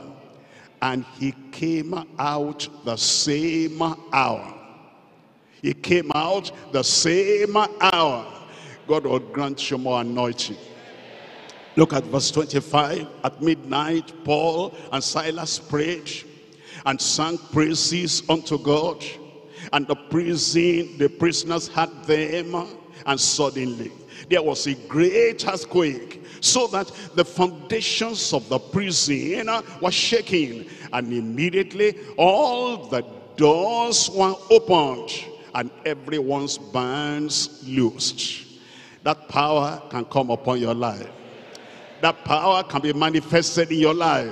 But you know, you must have a mind to seek the Lord. You must have a mind to wait upon the Lord. You must have a mind that I'm not going to remain the way I've always been. And as I seek the face of the Lord, and I hold on to the promises of God, and I make sure I clear the way, there is no sin, there is no evil. And I'm saying, Lord, I need this power to honor you, to glorify you, and to deliver the oppressed. Power will come upon your life.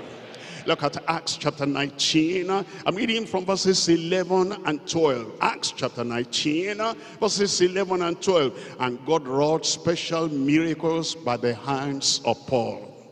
God wrought special miracles by the hands of Paul, so that from his body were brought unto the sick handkerchiefs or aprons, and the diseases departed from them, and the evil spirits went out of them. It will happen again. We're coming to Romans chapter 15. Romans chapter 15. I read from verse 18. Romans chapter 15, reading from verse 18. For I will not dare to speak of any of those things which Christ has not wrought by me. This is Paul talking. To make the Gentiles obedient by word and deed, through mighty signs and wonders, by the power of the Spirit of God, so that from Jerusalem to round and round about unto Illyricum, I have fully preached the gospel of Christ. Yea, so have I strived to preach the gospel, not where Christ was named, lest I should build upon another man's foundation. But as it is written, to whom he was not spoken of, they shall see. And they that have not heard shall understand. Through Paul, they heard. Through you, they will hear. Through Paul, they saw the glory of God, the power of the Lord. And through you, they will hear in Jesus' name. Let's come back now to Mark chapter 2. Mark chapter 2. I'm reading from verses 21 and 22. No man also seweth a piece of new cloth on an old garment, else the new piece that filled it up taketh away from the old, and the rent is made worse.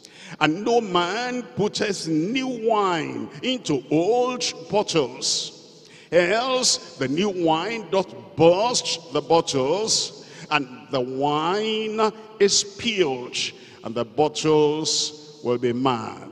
What was he saying? He was saying, you know, these were Pharisees that came, and then the disciples of John were on the sideline. And they were saying, why are we doing this? And your disciple is not doing it. He was telling them, old tradition is not compatible with his new teaching. He was teaching them about being born again. That's new. Teaching them about eternal life, that's new. Teaching them about the fullness that they brought from heaven, that's new. And their old tradition cannot be matched, will not be compatible with the new teaching. What was he telling them? The old rites and rituals of the Old Testament, of the law of Moses, will not be compatible with the new righteousness that comes by faith. What was he telling them? He was telling them the old practice will not match, will not be compatible with the New Testament provision and promises. The New Testament provision and promises, he has promised to us all things freely to enjoy. And all those practices of the Old Testament, you cannot put that in the old wineskin or new wineskin. He was telling them that the old covenant religion, the religion of the old covenant, is not compatible with the relationship of a new covenant. There's a new covenant now, and Christ is the mediator of that new covenant. And you cannot bring the old religion, old covenant, you cannot bring that into the new relationship. He was telling them the old concept of love.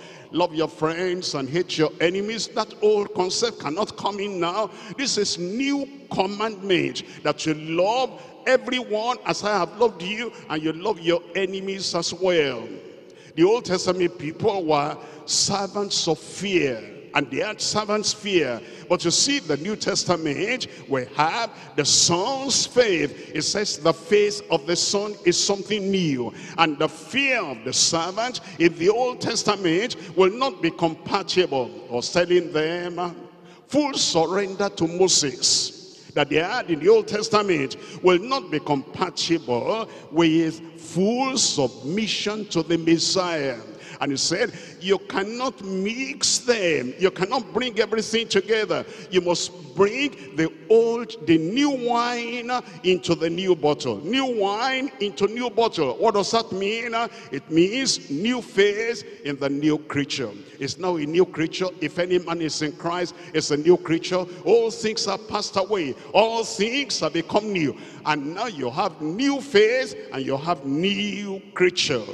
New faithfulness to the new commander. He is now our commander, and he's leading the way, and we're following him. And now we have new faithfulness to the new commander. It's new followership of the new captain. It's the captain of our salvation, and this is very new. It's not something of the old covenant of the Old Testament. And it says you put new wine into new bottle, new followership of the new captain. It's talking of the freshness that comes now. The Comforter will come, and when the Comforter comes, he will guide you into all truth. You have new freshness from the new comforter. It's talking about the new fellowship that we now have, and it is the new fellowship in a new congregation. It's not the congregation of the Old Testament. We have to go and say, you offer animal, and we have to slaughter the animal and apply the blood. It's been done once and for all, and the atonement of Jesus Christ brings us into that new congregation with new fellowship. It's talking about the new freedom we have, and it's coming from the Counselor. His name shall be called Counselor and Wonderful, the Mighty God. And because this is totally new, he is now counseling us, leading and directing us. Because of that new Counselor, we have new freedom. If the Son therefore shall make you free, ye shall be free indeed. It says, leave the old, leave that tradition, leave all those things of the old covenant, and come anew. And there's new wine in new bottle. It's talking now about the new fasting and the new, with a new comprehension. New fasting, not the fasting of those old people, Old Testament people, and they fasted and fasted and fasted. What did they realize? But now it says, come to the new covenant and come to the New Testament and have a new comprehension. New fasting with new comprehension. Now he has told us, as we wait upon the Lord, you renew your strength. Somebody there said, you renew your strength. Isaiah chapter 40, Isaiah chapter 40, I'm reading from verse 28. Hast thou not known, hast thou not heard, that the everlasting God, the Lord, the creator of the ends of the earth, fainteth not, neither is weary. There's no searching of his understanding. He giveth power to the faint. Power waiting for you today. And to them that have no might, he increases strength. Even the youth shall faint and be weary, and the old and the young men shall utterly fall. But, are they here tonight? I said, are they here tonight? Are you going to increase your power tonight? Increase your boldness tonight? Increase your anointing tonight? But they that wait upon the Lord shall renew their strength. They shall mount up with wings as eagles. They shall run and not be weary. They shall walk and not faint. Your time or tiredness can end tonight. Weariness can end tonight. Weakness can end tonight. Power, courage, and boldness can be multiplied in your life tonight. They that wait upon the Lord. You are the brother, you are the sister. Rise up, spend some time in prayer before the Lord. They that wait upon the Lord, they that wait upon the Lord shall renew their strength. You will mount up with wings as eagles. You will run, you'll not be weary. You will walk, you will not faint. Open your mouth and talk to the Lord in prayer.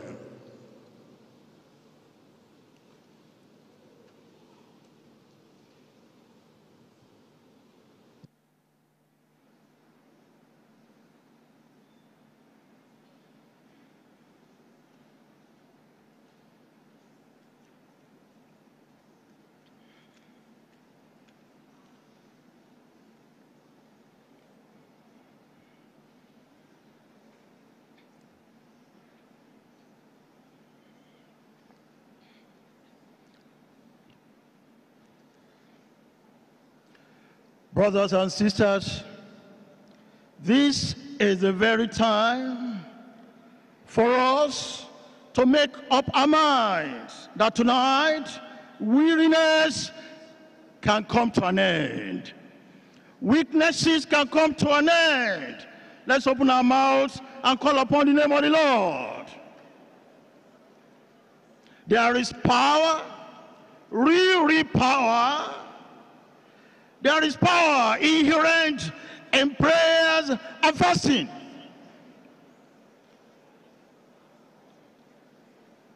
That power, you have it tonight.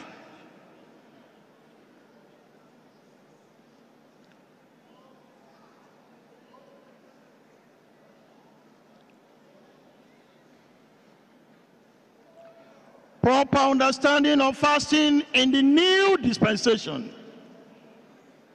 The Lord has enriched our lives again tonight to see in depth, through, how we can benefit from scriptural prayer and fasting.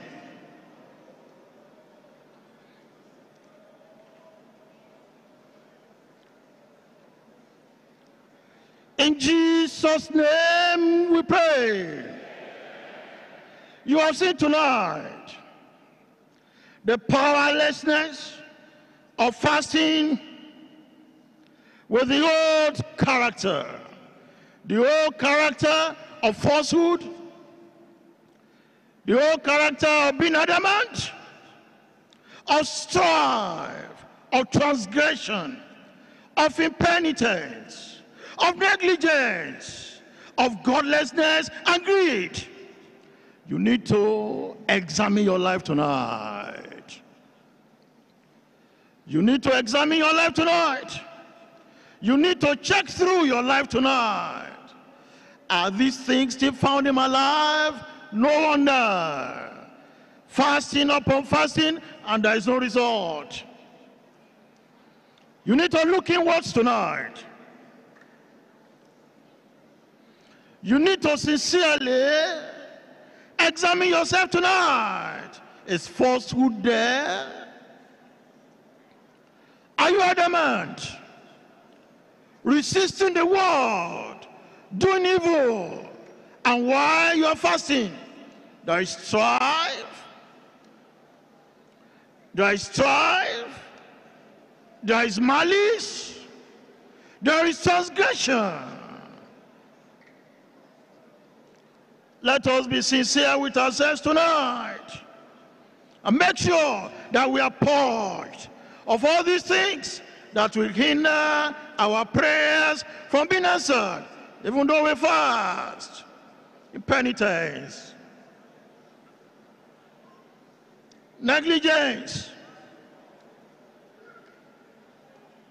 fasting with godlessness. God, that woman Jezebel, they planned evil and they said proclaim a fast. It's the same thing today.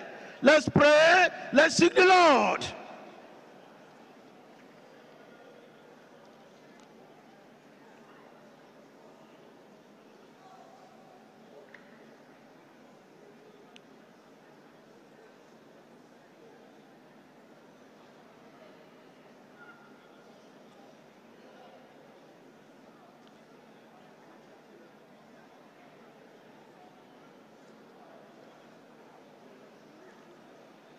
In Jesus' name we pray. Brethren, there is a provision of fullness for new creatures in Christ. At the point of salvation, all things are passed away. The Bible says, and behold, all things are become new. As new creatures, we have provisions of fullness of Christ manifesting in our lives. Tonight, your joy will be full. I said tonight, your joy will be full. Because as a new creature, you will receive that fullness from Christ, filled with the fullness of God. Tonight is your night. I said tonight is your night. You will be filled with the fullness of God. Open your mouths and pray. Tell the Lord about it. So that spiritually,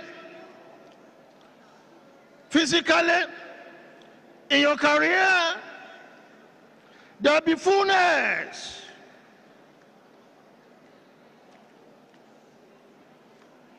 Open your mouth and pray. Call upon the name of the Lord.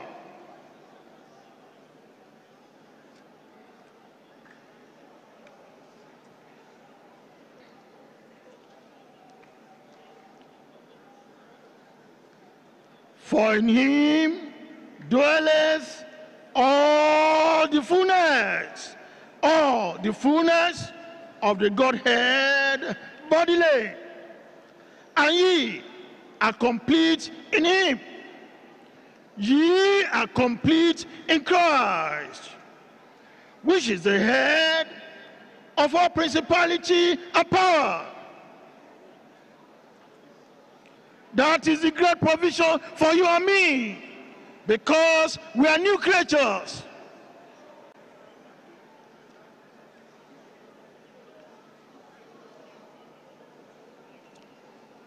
With your mouth and pray. Let's commit ourselves to the Lord.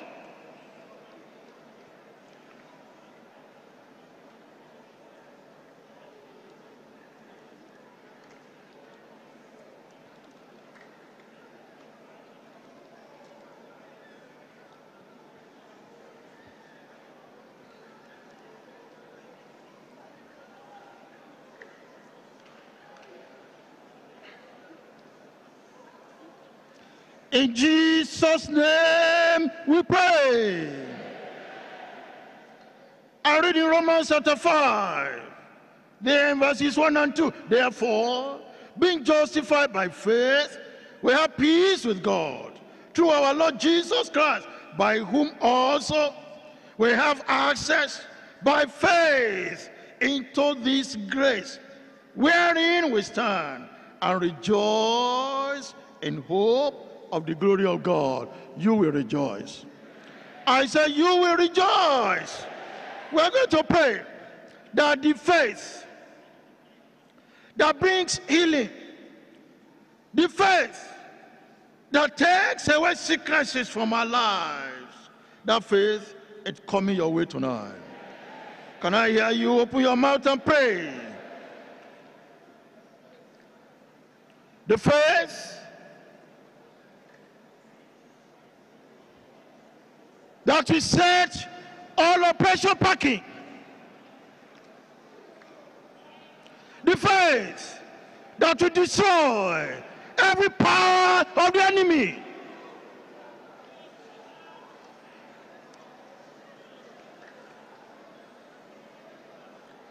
The faith that will crush totally and completely all the activities and the strategies of the devil in your life. You have that faith tonight. You have the power of faith tonight. Open your mouth and call upon the name of the Lord. You will conquer by faith. You are delivered by faith. You receive tonight the power of the Holy Ghost by faith. Implicit faith. Do you believe the Lord? Implicit faith. We do great things, wonders in our lives. Pray and receive. Pray and receive.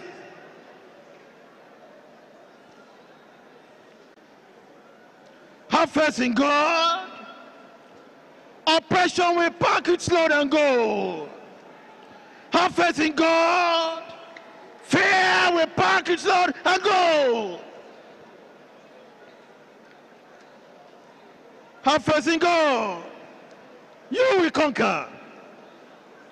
You will conquer. In Jesus' name we pray. Do you know that? I don't know what that mountain is in your life. You look at it. But one thing I want to assure you is that tonight, that mountain will bow. That mountain will become a plain. And you will walk through your victory in Jesus' name. Open your mouth and tell the Lord, every mountain will vanish away.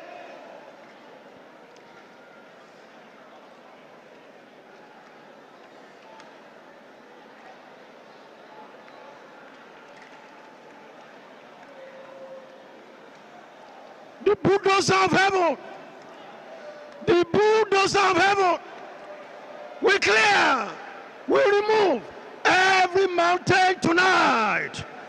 Pray and tell the Lord. Pray and tell the Lord. Every mountain,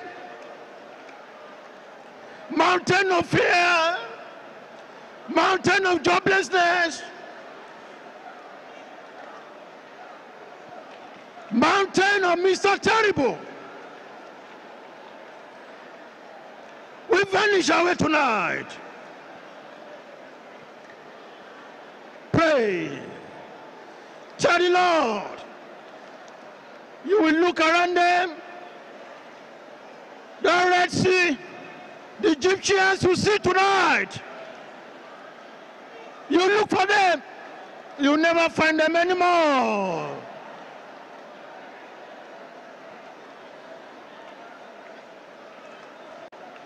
In Jesus' name we pray. In Jesus' name we pray. Brothers and sisters, look at the life of Apostle Paul, a man of great power. And even right from the time he gave his life to Christ, he prayed and he fasted for 3 days. In ministry, he prayed and fasted often. How about you today? What about the apostles? Remember, in Acts chapter 2, the power of the Holy Ghost came upon their lives. And they did not say it was enough. In Acts chapter 3, remember, Peter at the beautiful gate, that impotent man rose up. That was in chapter 3. Look at chapter 13. The apostles, they gathered and they prayed and they fasted. You are going to tell the Lord, Lord, no height can be too much. I want to be soaked in prayers and in fasting often. As he saw the apostles of old, open your mouth and tell the Lord that the power, that the privileges of prayers and fasting will accomplish our faith tonight.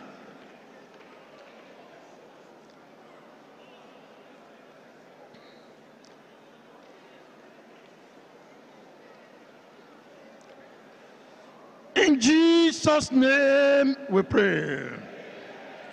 Old life, old life,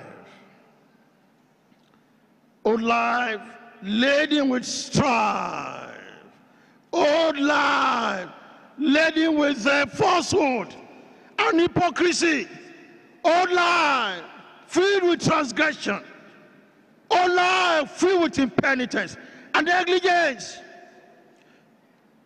Another man, you know, such lies will never have anything to do with the new righteousness.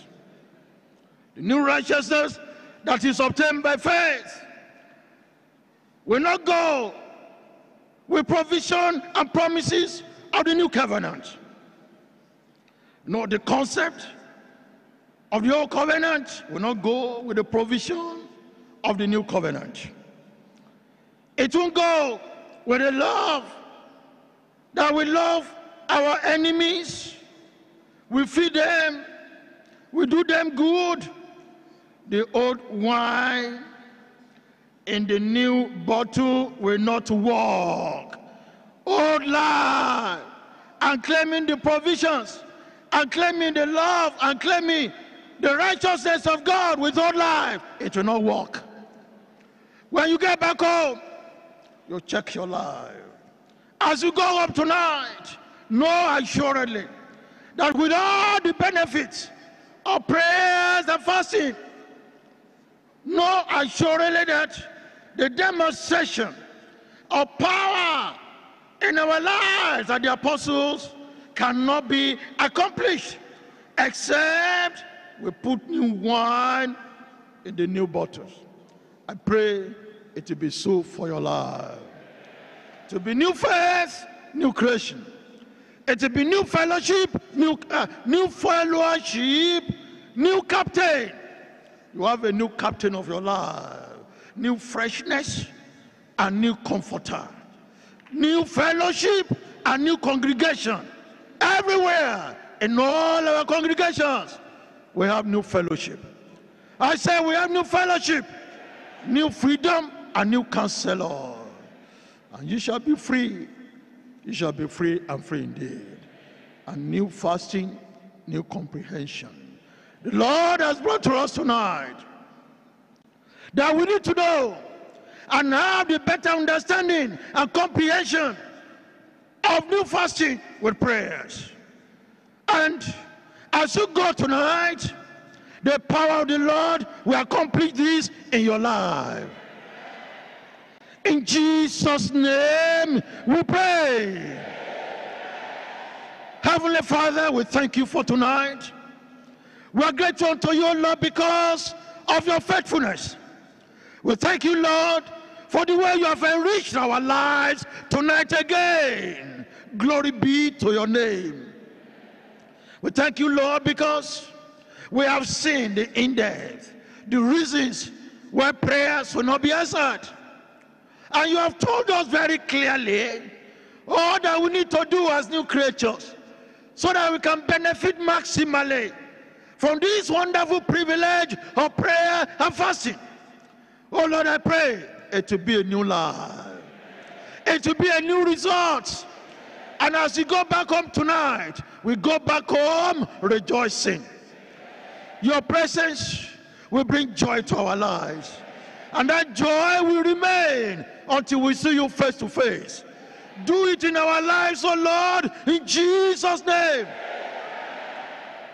Oh Lord, for our great teacher, our Father in the Lord, your own servant, you have used to reveal all these things to us again. Lord, I pray more revelations you will grant unto him.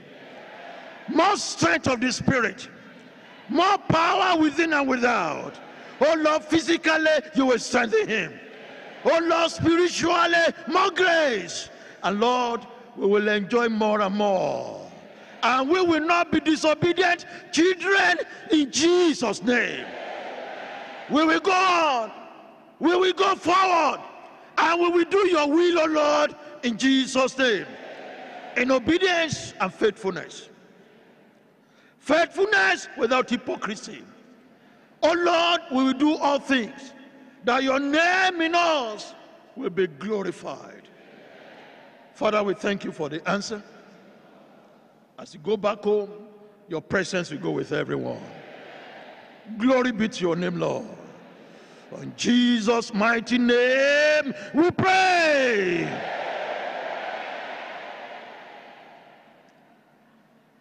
Thank you very much. The meeting is over tonight.